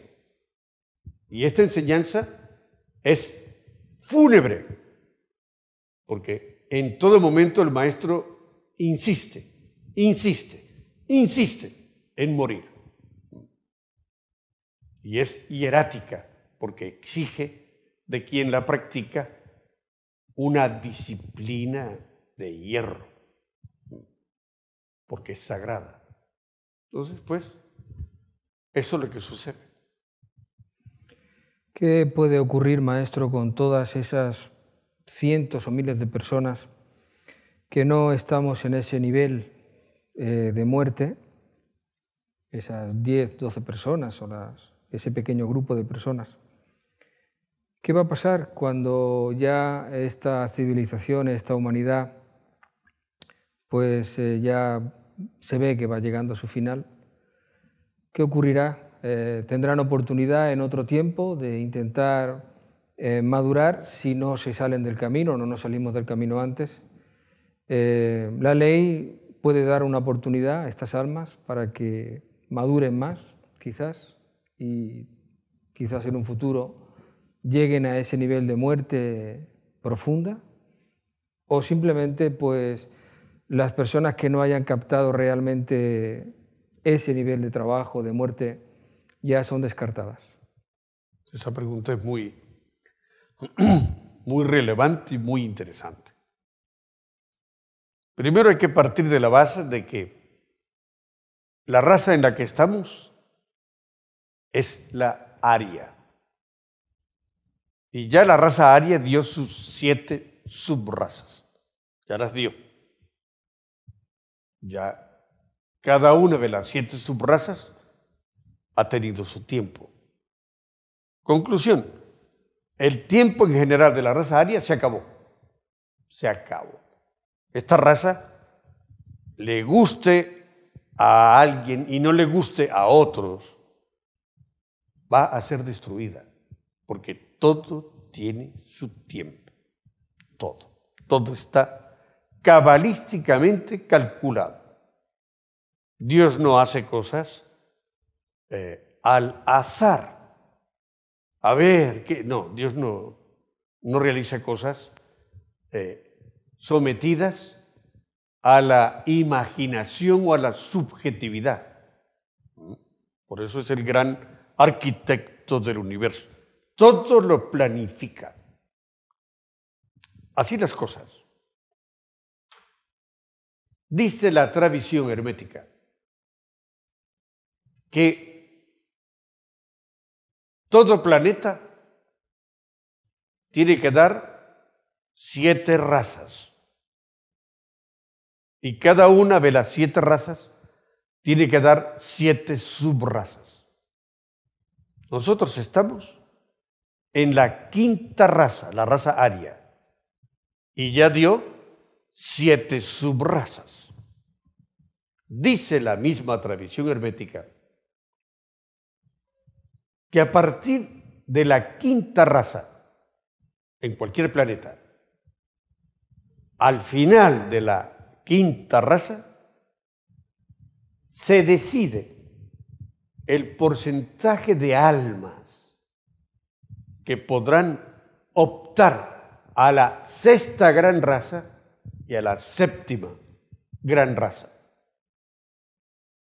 para luego, autorrealizadas del todo o no, ser absorbidas por el huracán eléctrico del Okinawa, que reabsorbe la vida de ese mundo hasta que la deposita atómicamente en el mundo causal. ¿Y qué pasa? Que ahora mismo esta humanidad tiene que tomar la decisión de conocer los misterios del Padre y luchar por realizarlos dentro de ella para tener opción a continuar ese trabajo en la sexta gran raza, o, si no lo hace, tiene que involucionar. Por eso nos dice el Maestro Samael en sus obras, que en los actuales instantes que estamos viviendo, millones de almas están entrando en el abismo, porque en la quinta raza se decide el destino de un planeta, de las almas que van hacia arriba y de las otras que van hacia abajo. Ahora acaba de decir el señor Bergoglio, Papa de la Iglesia Católica, que el infierno no existe. Bueno, esto verdaderamente es muy triste, porque durante siglos todos los grandes iniciados, incluyendo el maestro Dante Alighieri, escribieron sobre sus propias vivencias en las esferas sumergidas de la naturaleza, que los romanos llamaban Avernus, los griegos Avici, los griegos Tártarus, los hindúes Avici y nosotros los cristianos infierno. Cada uno de ellos habló a su manera de sus vivencias y el maestro lo explicó detalladamente en el libro Si hay diablo, si hay infierno, si hay karma. Entonces, decir ahora nada menos que el líder de una religión que mueve millones de almas, que no existe el infierno, que lo que existe son almas que desaparecen. Eso es un invento aberrante de una mente, discúlpenme la expresión, carcomida por el intelecto al servicio de la teología mundana. Simple y llanamente eso. El que sabe viajar en cuerpo astral, conoce las dimensiones superiores de la naturaleza y las inferiores, puede verificar sin que nadie se lo cuente, sin tener que repetir lo que otros dicen, la existencia de los círculos dantescos. Esto existe y son necesarios, porque si no, ¿qué se haría con todo ese material anímico indeseable? Ese material anímico aprisionado por el yo, no sería correcto que se le permitiera entrar en el espacio abstracto absoluto, porque se ocasionaría un caos. Y en las regiones superiores del universo, también en el mundo causal, en el mundo búdico, en el mundo átmico, sería un improperio, un absurdo. Entonces, el material que no logró fermentar, la levadura que no fermentó, pues ¿qué hace un panadero cuando la levadura no fermenta? No puede hacer pan, la tira. ¿Qué hacen los científicos cuando tienen una larva en un tubo de ensayo y la están queriendo desarrollar para sacar de allí una mariposa? Y al final la larva se muere, la tiran por el toilet, en los laboratorios. Y nuestra humanidad no es una excepción, somos un experimento de lo que llamamos en Gnosis el Teo Mega Logos, el Señor de la Gran Palabra. Somos un experimento de las jerarquías solares. Y ese experimento o da frutos o no da frutos.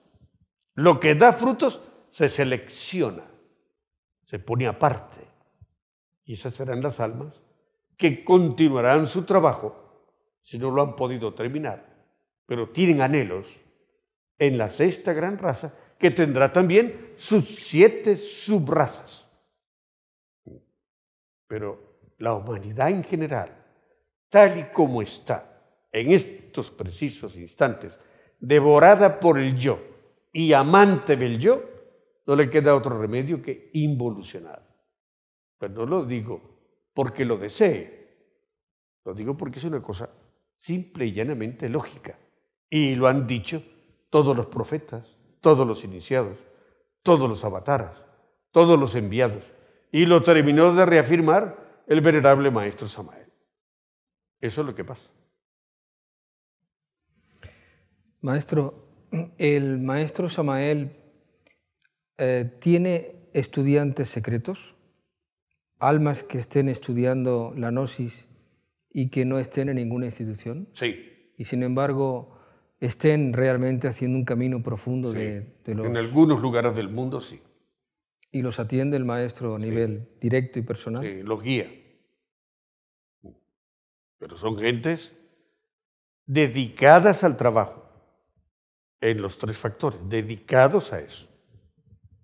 No son gentes que a ratos se acuerdan de la gnosis y a ratos hacen una práctica cuando le dan ganas. No. Son gentes que se han tomado muy en serio esta cosa y la están viviendo. ¿Y están repartidos por varios continentes o Exacto, países? varios continentes. Así es, sí. Te voy a hacer una pregunta quizás ingenua por mi parte, pero nos están viendo personas de muchas instituciones que siguen afortunadamente estas entrevistas tuyas y las gentes se preguntan cómo es posible que en este momento en el que nos encontramos al final de un Kali Yuga, todos los que hemos conocido la gnosis del venerable Maestro Samael Ombeor, su sagrada enseñanza, pues no exista una unión, sino que nos va a pillar la guerra, los cataclismos finales para esta raza, y nos va a pillar así, divididos. El pueblo que el Maestro quiso crear, pues está desperdigado. Gentes de diferentes instituciones, personas que van por libre, pero que realmente parece imposible que haya en este momento una verdadera y auténtica unión en torno a la enseñanza de nuestra avatara. ¿Cómo ves tú esto, maestro? Sí. Este panorama que estás planteando es tan real como la luz del sol. ¿Y cuál es el origen de esta tragedia?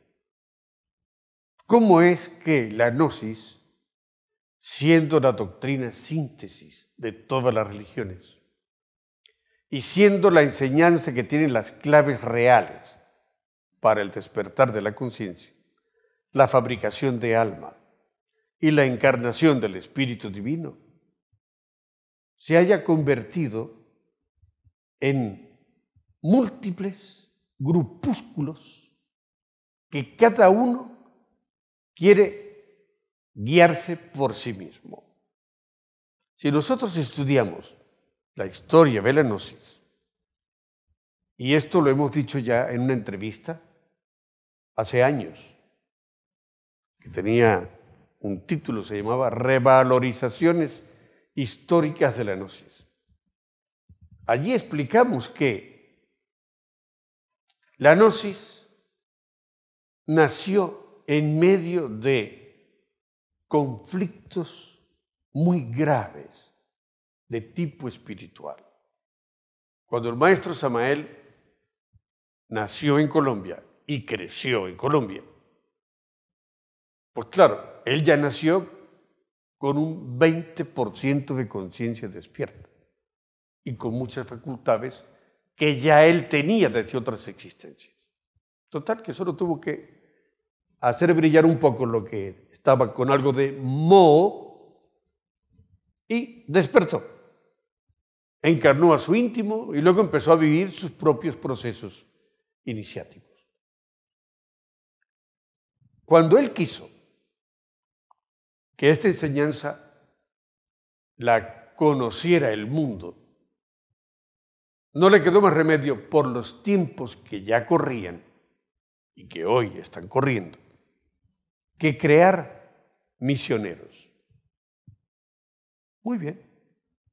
Con eso el Maestro Samael pretendía acelerar la expansión de la enseñanza.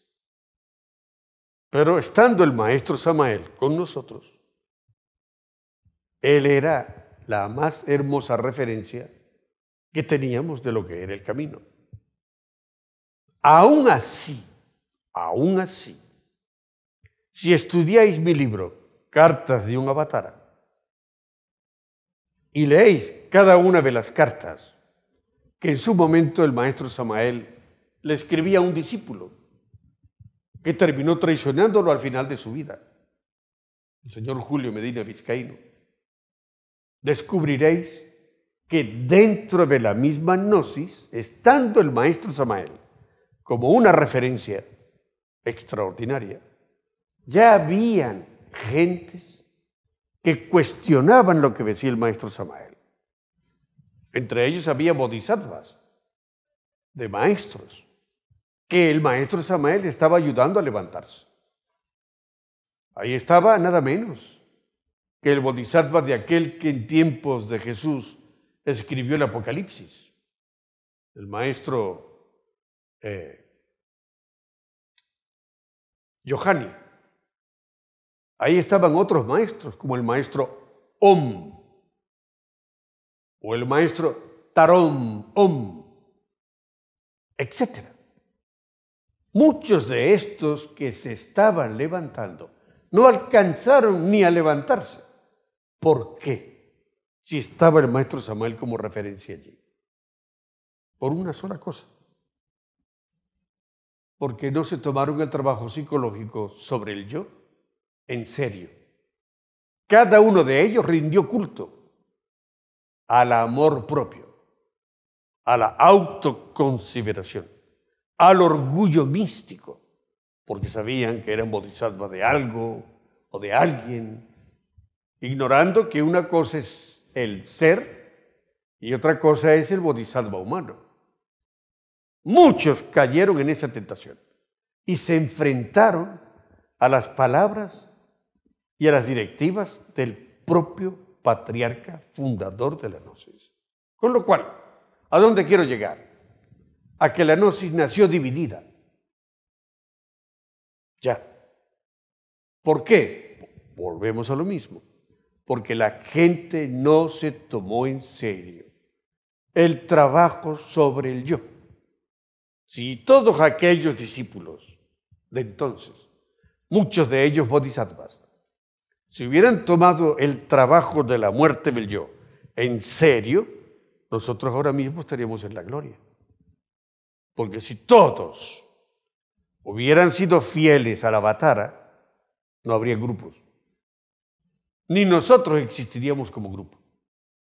Porque estaríamos en lo que el Maestro Samael formó, la gnosis. Pero esto fue una epidemia. Y ese estado macabro de situaciones persiguió al Avatara hasta el final de sus días.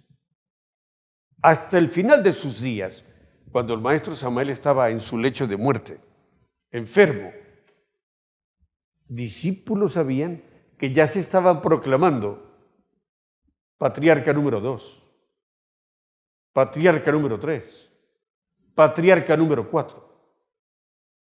Entonces, claro, aquello se convirtió en una especie de caos.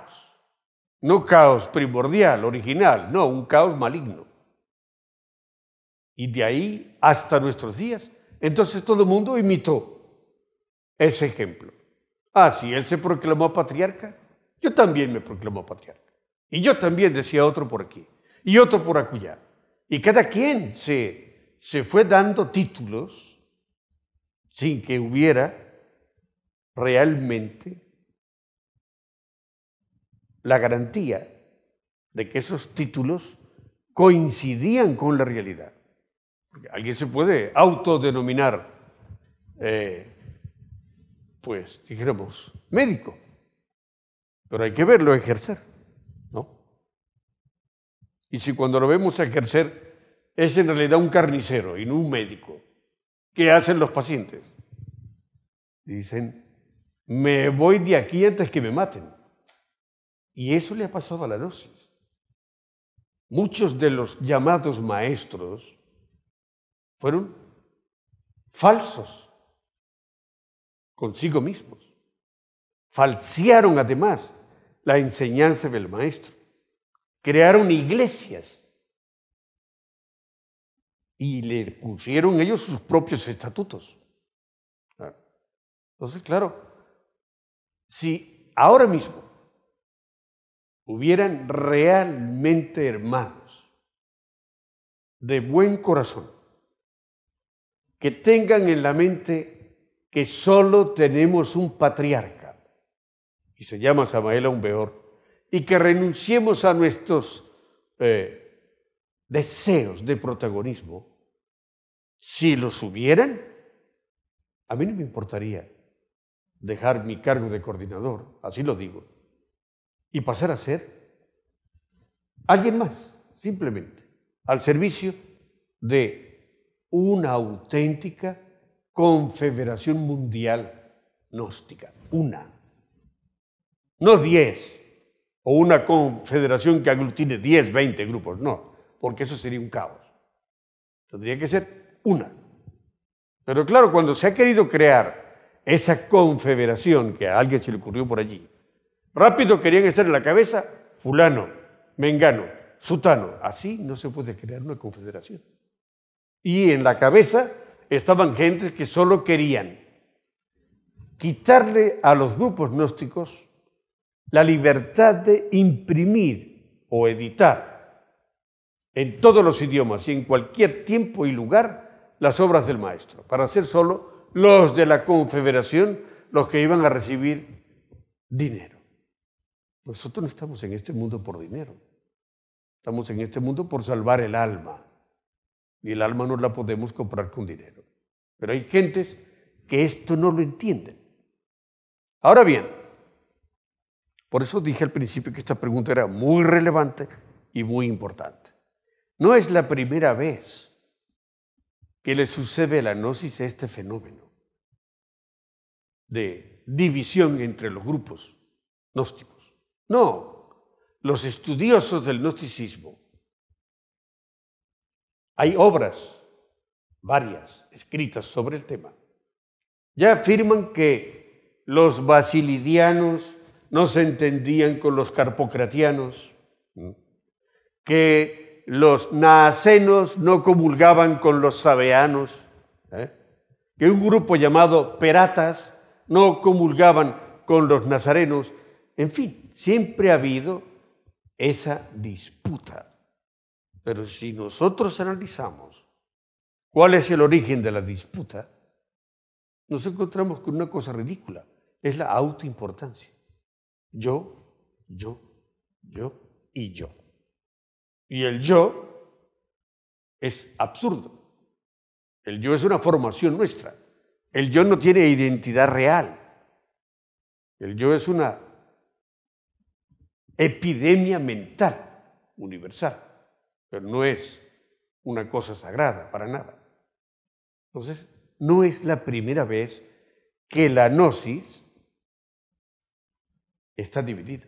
Lamentablemente, le cuesta mucho al ser humano aceptar morir, aceptar no ser nadie.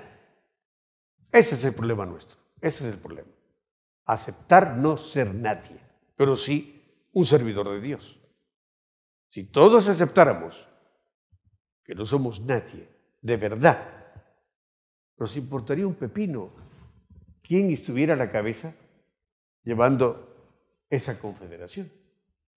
Ya fuese un triunvirato, ya fuese una sola persona, pero todos lo ayudaríamos y seríamos invencibles. La logia negra no podría con nosotros.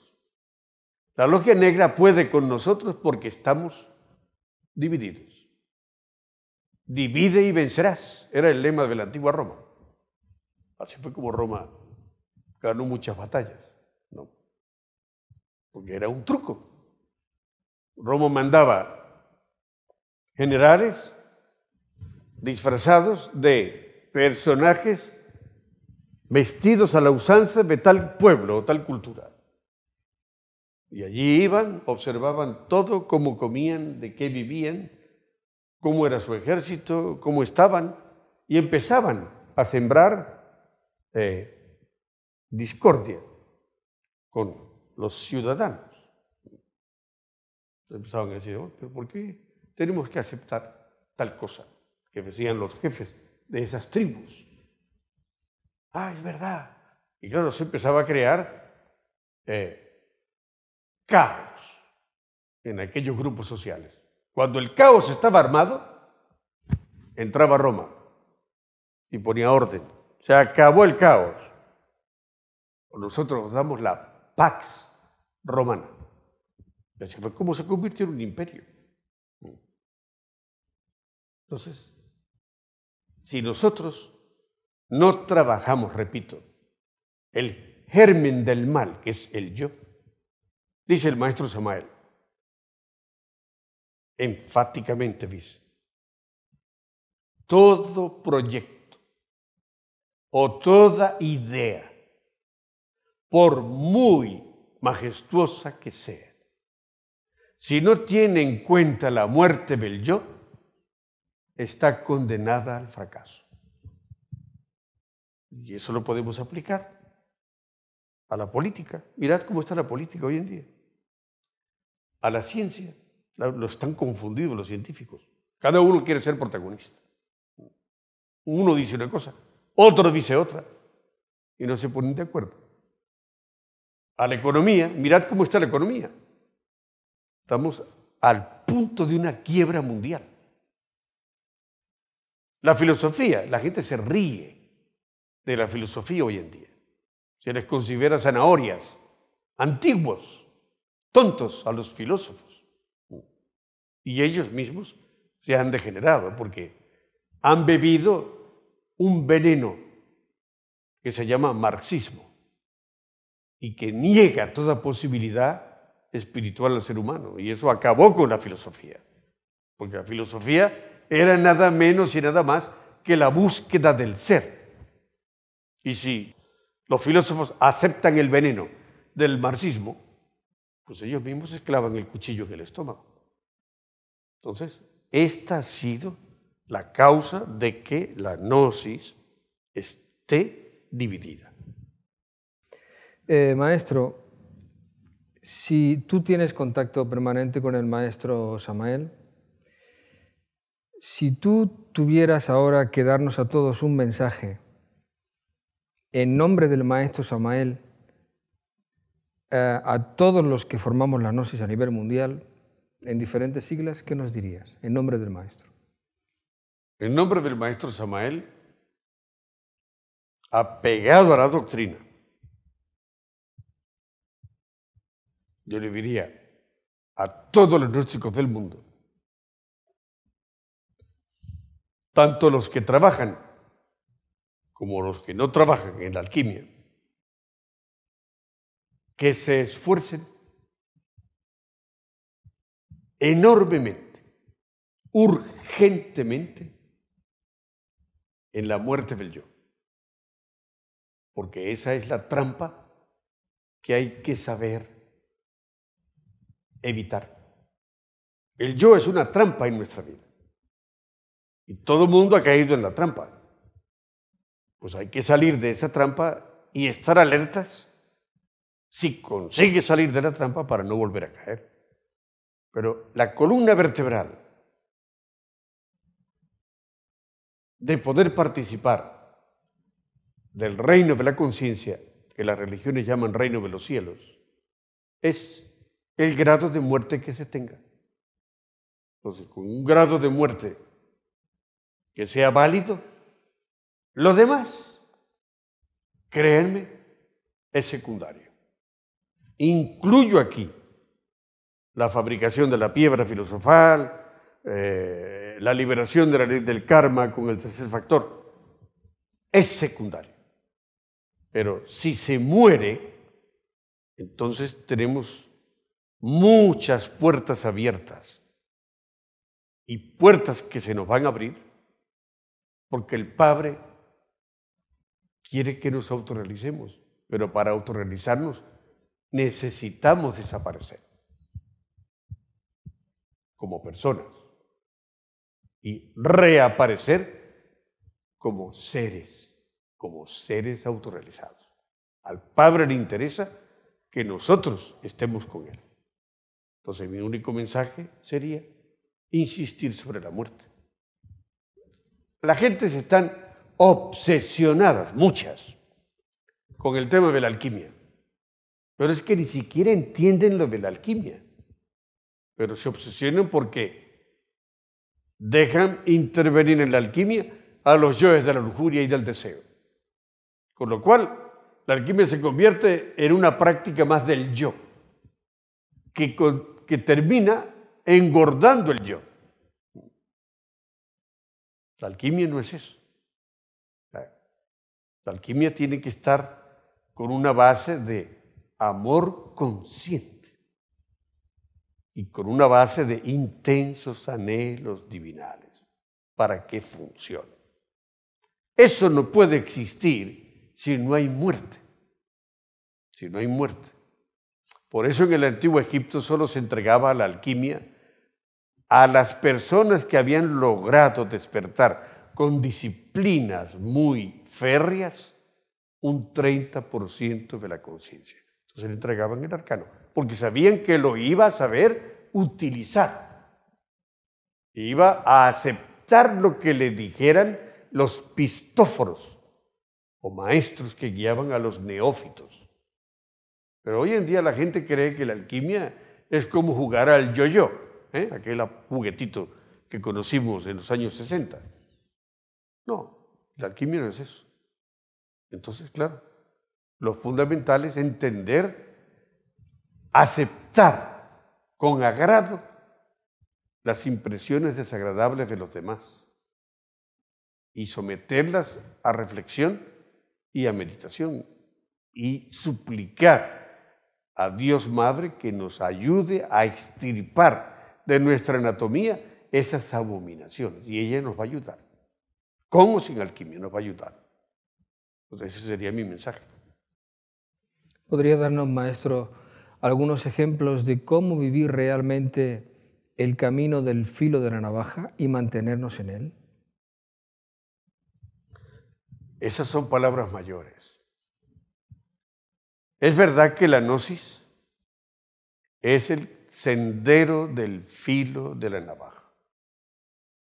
Y mantenerse en el filo de una navaja no lo hace cualquiera. Con esto quiero decir que esto no lo puede vivir una persona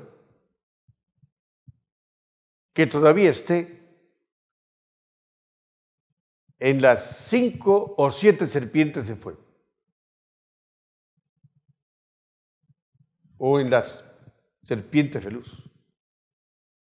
El filo de la navaja lo puede transitar el que se mete en la segunda montaña, porque allí, entonces, sí, le toca saltarse muchos códigos de ética y de moral establecidos.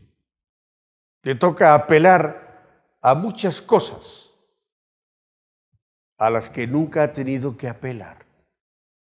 Le toca suplicar recursos que nunca ha tenido que suplicar tampoco. Ahí es donde está el camino del filo de la navaja. Y eso no es fácil. Ahí es donde muchos,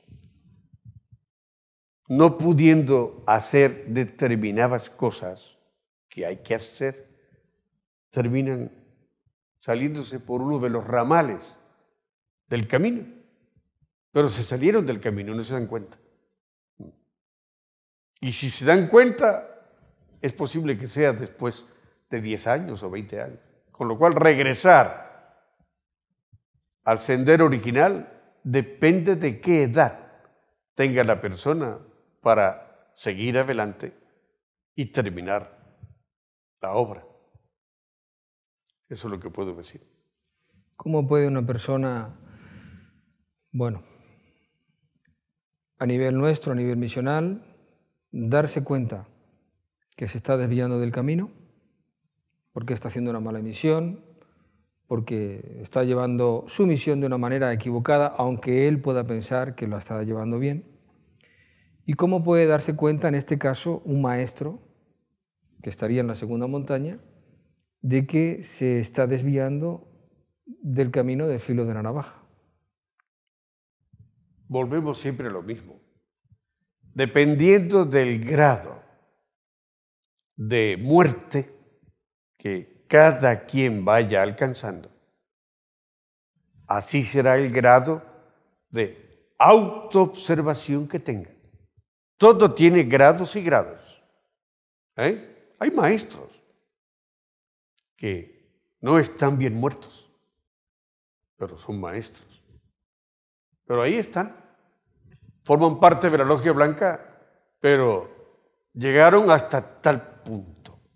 No pudieron autorrealizarse a fondo. Y son maestros. Y hay que respetarlos. Entonces, eso con un maestro. Con un discípulo, igual. A mayor porcentaje de autoobservación que tenga, más claramente va a darse cuenta cuando lo están traicionando sus pensamientos o sus emociones o sus deseos. Y si se da cuenta, rectifica. Si justifica lo injustificable, es que no se ha dado cuenta. Le falta autoobservación. Le falta. Por eso tanta gente pasa por la gnosis y después de 30 años uno los ve fuera de la gnosis, dedicados a la vida mundana o llevando grupos a su aire, a su manera, con una gnosis que se están sacando de la manga, pero no con la verdadera gnosis. Entonces, volvemos siempre a lo mismo. Lo que permite a una persona darse cuenta que se está desviando del camino, o a un maestro, es el grado de muerte que tenga y el grado de autoobservación que haya conseguido con esa muerte. ¿Qué grado, maestro, de ayuda o participación tiene la logia blanca y el propio ser cuando ven que alguien se está desviando del camino y la persona no tiene información, no tiene experiencias, no tiene sueños, simplemente no tiene una orientación? Él cree que está haciendo las cosas bien, tanto a nivel misional como cualquiera de nosotros, y también a nivel de maestro. Alguien que esté haciendo o no haya hecho una buena muerte a nivel de maestro, ¿recibe alguna información de la logia blanca indicándole que su grado de muerte no es profundo, o simplemente quedan los maestros sin meterse en el proceso de esa persona? ¿Cómo funciona esto? Bueno, el primer interesado es el padre de esa persona. El primer interesado es el ser. Y dependiendo de lo fuerte que sea el ser interno de esa persona, entonces le va a coger por el cuello a su bodhisattva, a su alma humana, y constantemente le va a decir: esto que estás haciendo no está bien, no me interesa. Rectifica. Primero. Segundo, el gurú, que para nosotros es el Maestro Samael, siempre lanza mensajes de alerta sobre el discípulo, siempre. Es deber del gurú. Si el discípulo no los trae al cuerpo físico, esos mensajes, no es culpa del gurú, ni es culpa del ser. Es culpa de que el discípulo no está entrenado para traer los mensajes relevantes.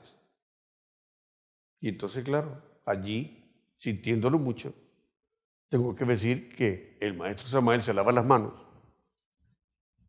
Y el ser también, porque dirán: ya lo hemos intentado y no hay manera de que reaccione.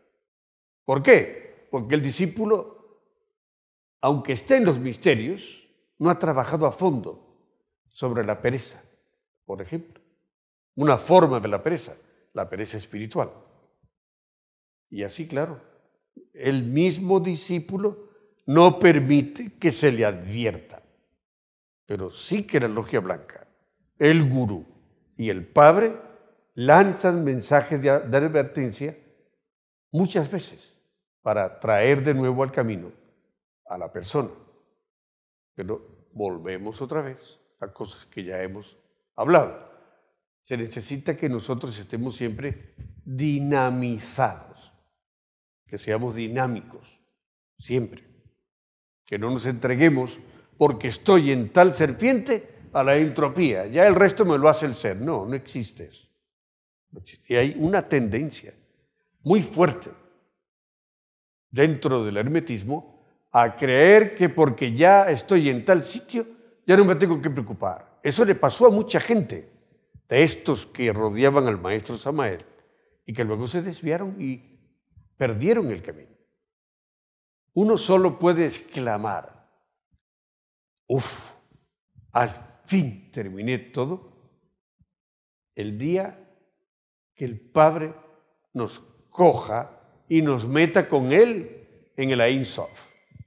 Eso les da una idea genérica de lo que hay que hacer. Tú has hablado, maestro, en alguna ocasión, que cada serpiente que se levanta de fuego tiene una característica, o es una parte del proceso. Un día comentaste que la serpiente del cuerpo causal tiene que ver con la humildad, por ejemplo. ¿Podrías explicarnos qué característica o qué trabajo hay que realizar para levantar correctamente la serpiente del cuerpo físico, de fuego del cuerpo físico, cuerpo vital, cuerpo astral, cuerpo mental? Miren, cada serpiente que se digne la Divina Madre de levantarnos está envuelta por un misterio.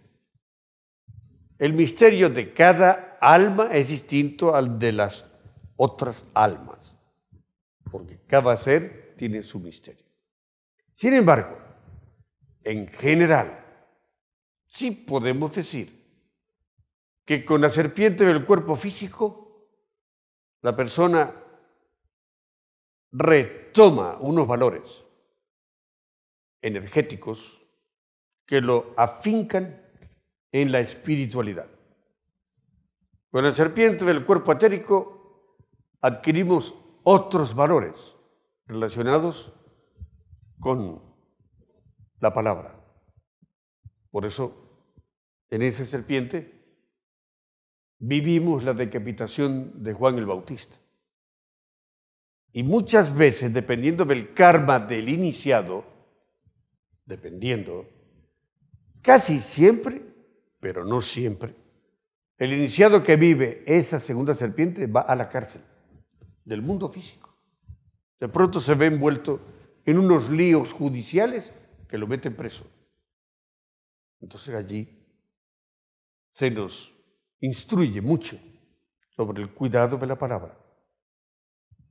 Y luego la misma ley se encarga, moviendo cosas en el mundo material, de que salgamos de esa cárcel, si es que le tuvo que ir a la cárcel. En la serpiente del cuerpo astral trabajamos con muchos deseos. El cuerpo astral, no olvidemos, es el cuerpo de deseos. El cuerpo astral auténtico es el que se fabrica y luego se levanta su serpiente. Pues en esa serpiente del cuerpo astral somos asistidos mucho por el Cristo íntimo. Y sobre todo se nos regala un premio, porque en la base del bajo vientre todo ser humano tiene una capa de este espesor más o menos gelatinosa. Y de allí es de donde salen muchos deseos extraños que traicionan al alma en los mundos internos y la hacen fornicar. Y fornica aquí en el mundo físico. Pierde sus energías. O en el mundo físico. De allí, de esa capa gelatinosa, salen sensaciones y deseos extraños que entran en nuestra parte emocional y en nuestra parte psíquica y nos producen cosas no muy agradables. Pues eso se lo extirpan al iniciado y se nos hace conocer por primera vez los mundos infiernos, pero por encima, por encima. En la serpiente del cuerpo mental se nos instruye mucho sobre la evolución de la humanidad.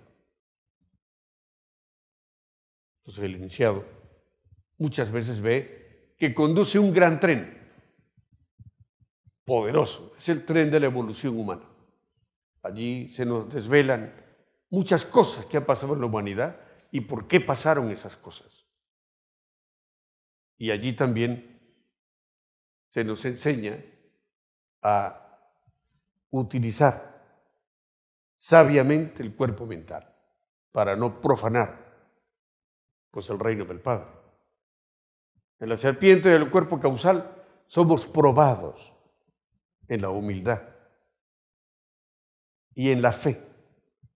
Entonces muchas veces puede suceder, no es una obligación, que el iniciado se vea obligado a limosnear en la calle.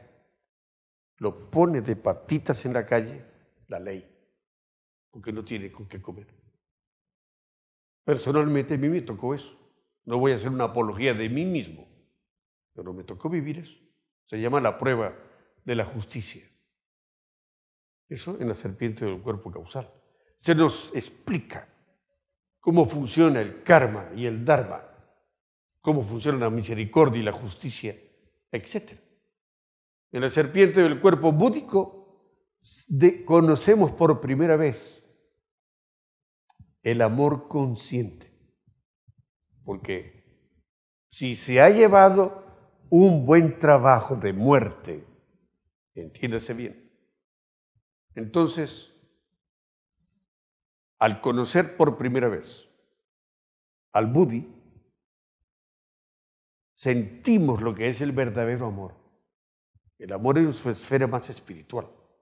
No estoy hablando del desposorio con el Budi, que eso es en la serpiente Feluz, pero en esa serpiente del cuerpo búdico la conocemos solamente. Entonces se nos da a probar el amor verdadero.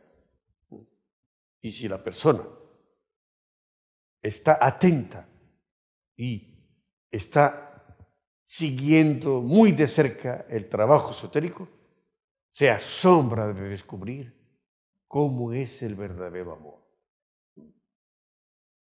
Cuando se levanta la séptima serpiente, si no las tiene levantadas, los bodhisattvas que ya las tenían levantadas, la serpiente búdica y la serpiente del íntimo no la tienen que levantar.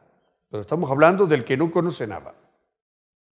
En la serpiente del cuerpo átmico, el ser nos muestra su gloria, nos muestra sus poderes, nos muestra dónde vive, nos muestra su mansión, el ser. El íntimo, estoy hablando del íntimo, Atman. Entonces, eso es lo que os puedo decir sobre estas serpientes y sus misterios. Muchas gracias, maestro. Realmente muy interesante saber estas cosas. También queríamos preguntarte sobre esta, no confusión, pero sí falta de comprensión entre lo que es la comprensión, por ejemplo, de un yo, y eso del hondo significado del yo. Esto siempre, incluso en el Congreso del 76, esta pregunta se le hicieron al Maestro Samael en pleno Congreso, que está grabado. ¿Qué nos puedes tú decir sobre esto? ¿Qué luz nos puedes dar sobre lo que es la comprensión y eso que parece que está más allá de eso que es el hondo significado del yo? O la comprensión del hondo significado del yo. Sí. Bueno, el Maestro Samael es nuestra referencia. Él ya dijo en ese congreso lo que tenía que decir. Lo dijo con sus palabras y con su metódica. Yo solo puedo añadir alguna tontería, algo más. Solamente diría que tener conciencia y comprensión del hondo significado del yo, o de un yo cualquiera, es tener la completa sabiduría del mal para entonces entender por qué fuimos prisioneros de semejante cosa.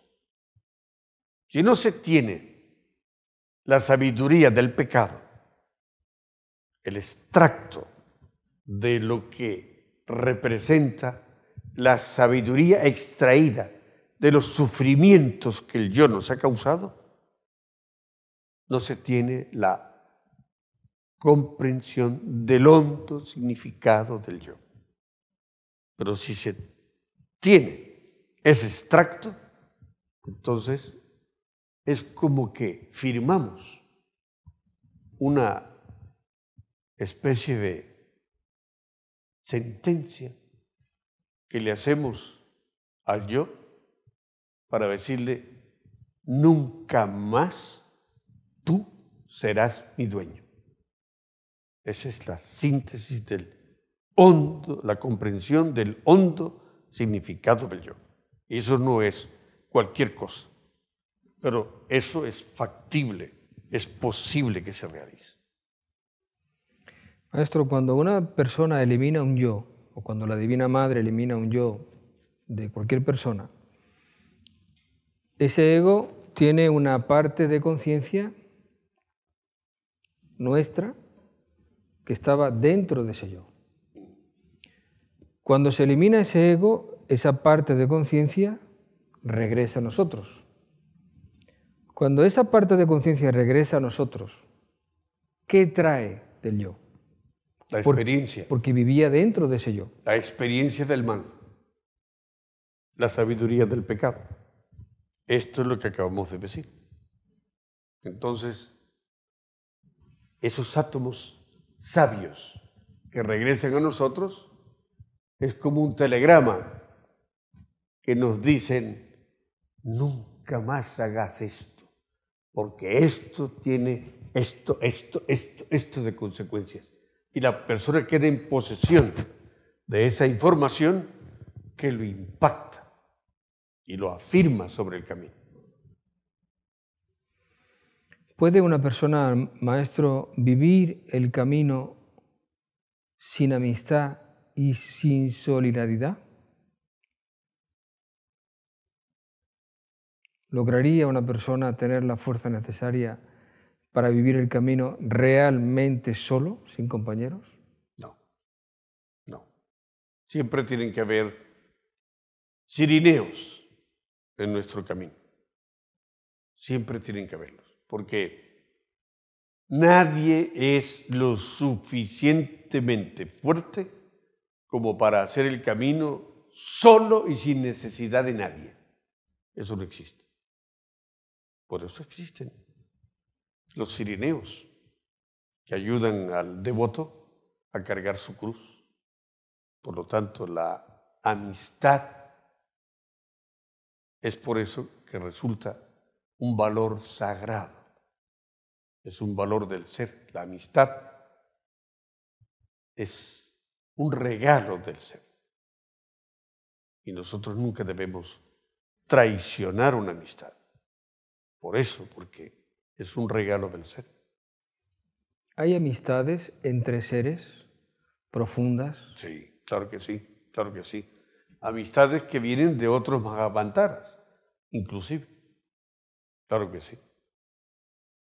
Porque un ser se puede relacionar con otro ser en su esfera, pero quizás tendrá una amistad, una afinidad con otros seres con los cuales ya haya estado antes. Claro que sí, claro que sí. Pues muchísimas gracias, maestro. La verdad es que estamos anonadados de toda la enorme y valiosa información que nos ha dado en esta entrevista. Desde luego que es un material extraordinario para ahora reflexionar e intentar llevarlo a la práctica en la medida de nuestras posibilidades. Pero bueno, antes de terminar, Si quieres añadir alguna cosa que no te haya preguntado o quieras decir algo, pues estás, como siempre, en el uso de la palabra. Sí, con mucho gusto. Me gustaría decir unas palabras finales. Y son las siguientes. Quiero decirle al pueblo gnóstico del mundo entero, no solamente al pueblo gnóstico de Agea, que estamos en unos tiempos nunca antes vistos y nunca antes tan delicados. Estamos viviendo con nuestros propios ojos, con nuestros 5 sentidos, los tiempos del fin. Ya no podemos decir, ya vienen o vendrán los tiempos del fin. No, ya los estamos viviendo. Si observamos las noticias que llegan a nosotros a través de Internet y los telediarios del mundo entero y los medios de comunicación, la Tierra se está haciendo pedazos. Primero comenzó con el problema del ozono. Ahora eso se ha expandido más. Luego empezó la contaminación de los océanos. Ya era un drama muy grande. Eso ahora está aún peor. Luego se nos habló de la contaminación del aire. Hay ciudades como China, países como China, París, México, que entre semana tienen que decirle a las gentes que paren el tráfico, porque el aire se hace irrespirable. Así pues que los océanos, el aire, el ozono, los volcanes se han activado como nunca. Actualmente hay aproximadamente 99 volcanes activos. Eso significa un peligro espantoso. Y recordemos que en el mensaje del Maestro Samael, 1968-1969, mensaje de Navidad, él ya habló en su tiempo de 2 grietas terribles. Una que atravesaba todo el Océano Pacífico y se perdía en Asia. Y otra que atravesaba todo el Océano Atlántico y se perdía en Rusia. Y estamos viendo que la Tierra está temblando. Ayer mismo, en un solo día, tembló en Filipinas, tembló frente a las costas de California y tembló en Bolivia. ¿Y esto qué significa? Que bajo la corteza terrestre hay un flujo magnético que no está quieto y que va a salir en cualquier momento de forma inesperada y espantosa. El parque Yellowstone de los Estados Unidos no para de temblar y de tirar hacia afuera esputos de fuego. Eso es una alerta. Los sismólogos lo saben, pero como todo mundo está dormido, todo mundo piensa que no va a pasar nada. Lo mismo pensaban los atlantes, dice el maestro. En vísperas del hundimiento de la Atlántida, no paraba de temblar la tierra, hasta que se abrió la tierra y se la tragó el agua. Un día que nadie menos pensaba. Los científicos habían advertido a la humanidad y la humanidad no hacía caso. Hoy sucede lo mismo. Todo el mundo está hipnotizado con las cosas del yo. Con el iPhone nuevo, el teléfono móvil inteligente, con la tablilla nueva, inteligente, con el nuevo coche, último modelo, con la nueva ropa que está de moda, etc. Y los que no están identificados con esas cosas están identificados con sus dogmas científicos, etc. Todo el mundo está embotellado, pero nadie quiere abrir los ojos y ver lo que está pasando a nuestro alrededor. Y lo que está pasando es el acabose. ¿Cuál es mi mensaje en medio de esta situación? Que aceleremos como sea. Urgentemente la muerte del yo. Hay que hacer algo para desprendernos de esa larva y tener entonces derecho a ser asistidos. Ya dije en una entrevista en Radio Maitreya que empezáramos a pedir ayuda mediante prácticas que nosotros tenemos a los diferentes logos de nuestro sistema solar, porque los logos son los que al final de cuentas manejan la mecánica de los planetas y ellos dan órdenes a los que dirigen esos planetas en el mundo físico. Haced tal cosa, haced otra cosa. Y hay una observancia de mundos del espacio sobre nuestro mundo. Y hay un plan de rescate. Pero en ese plan de rescate no puede ingresar todo el mundo porque no todo el mundo entiende que se necesita estar algo purificado de los distintos elementos psicológicos que llevamos. No se pueden llevar gentes locas a otro mundo porque perturbarían a esos mundos. Se necesita un género, un tipo de personas que mínimamente sepan lo que es el trabajo sobre sí mismo y lo apliquen. Ese tipo de personas, aunque no sean maestros, aunque no tengan creados los cuerpos existenciales del ser, serán asistidos. Así está escrito. Y eso es mi último mensaje. Ha sido un verdadero placer poder dar esta entrevista y con mucho gusto estaré dispuesto a otras entrevistas. Paz inverencial. Paz inverencial. Bueno, amigos, pues el que tenga entendimiento que entienda, porque aquí, como dice el Maestro Samael, hay sabiduría. Ahora, a todos nosotros nos toca entender, reflexionar, comprender y cambiar. Muchas gracias por la atención. Gracias, maestro. De nada.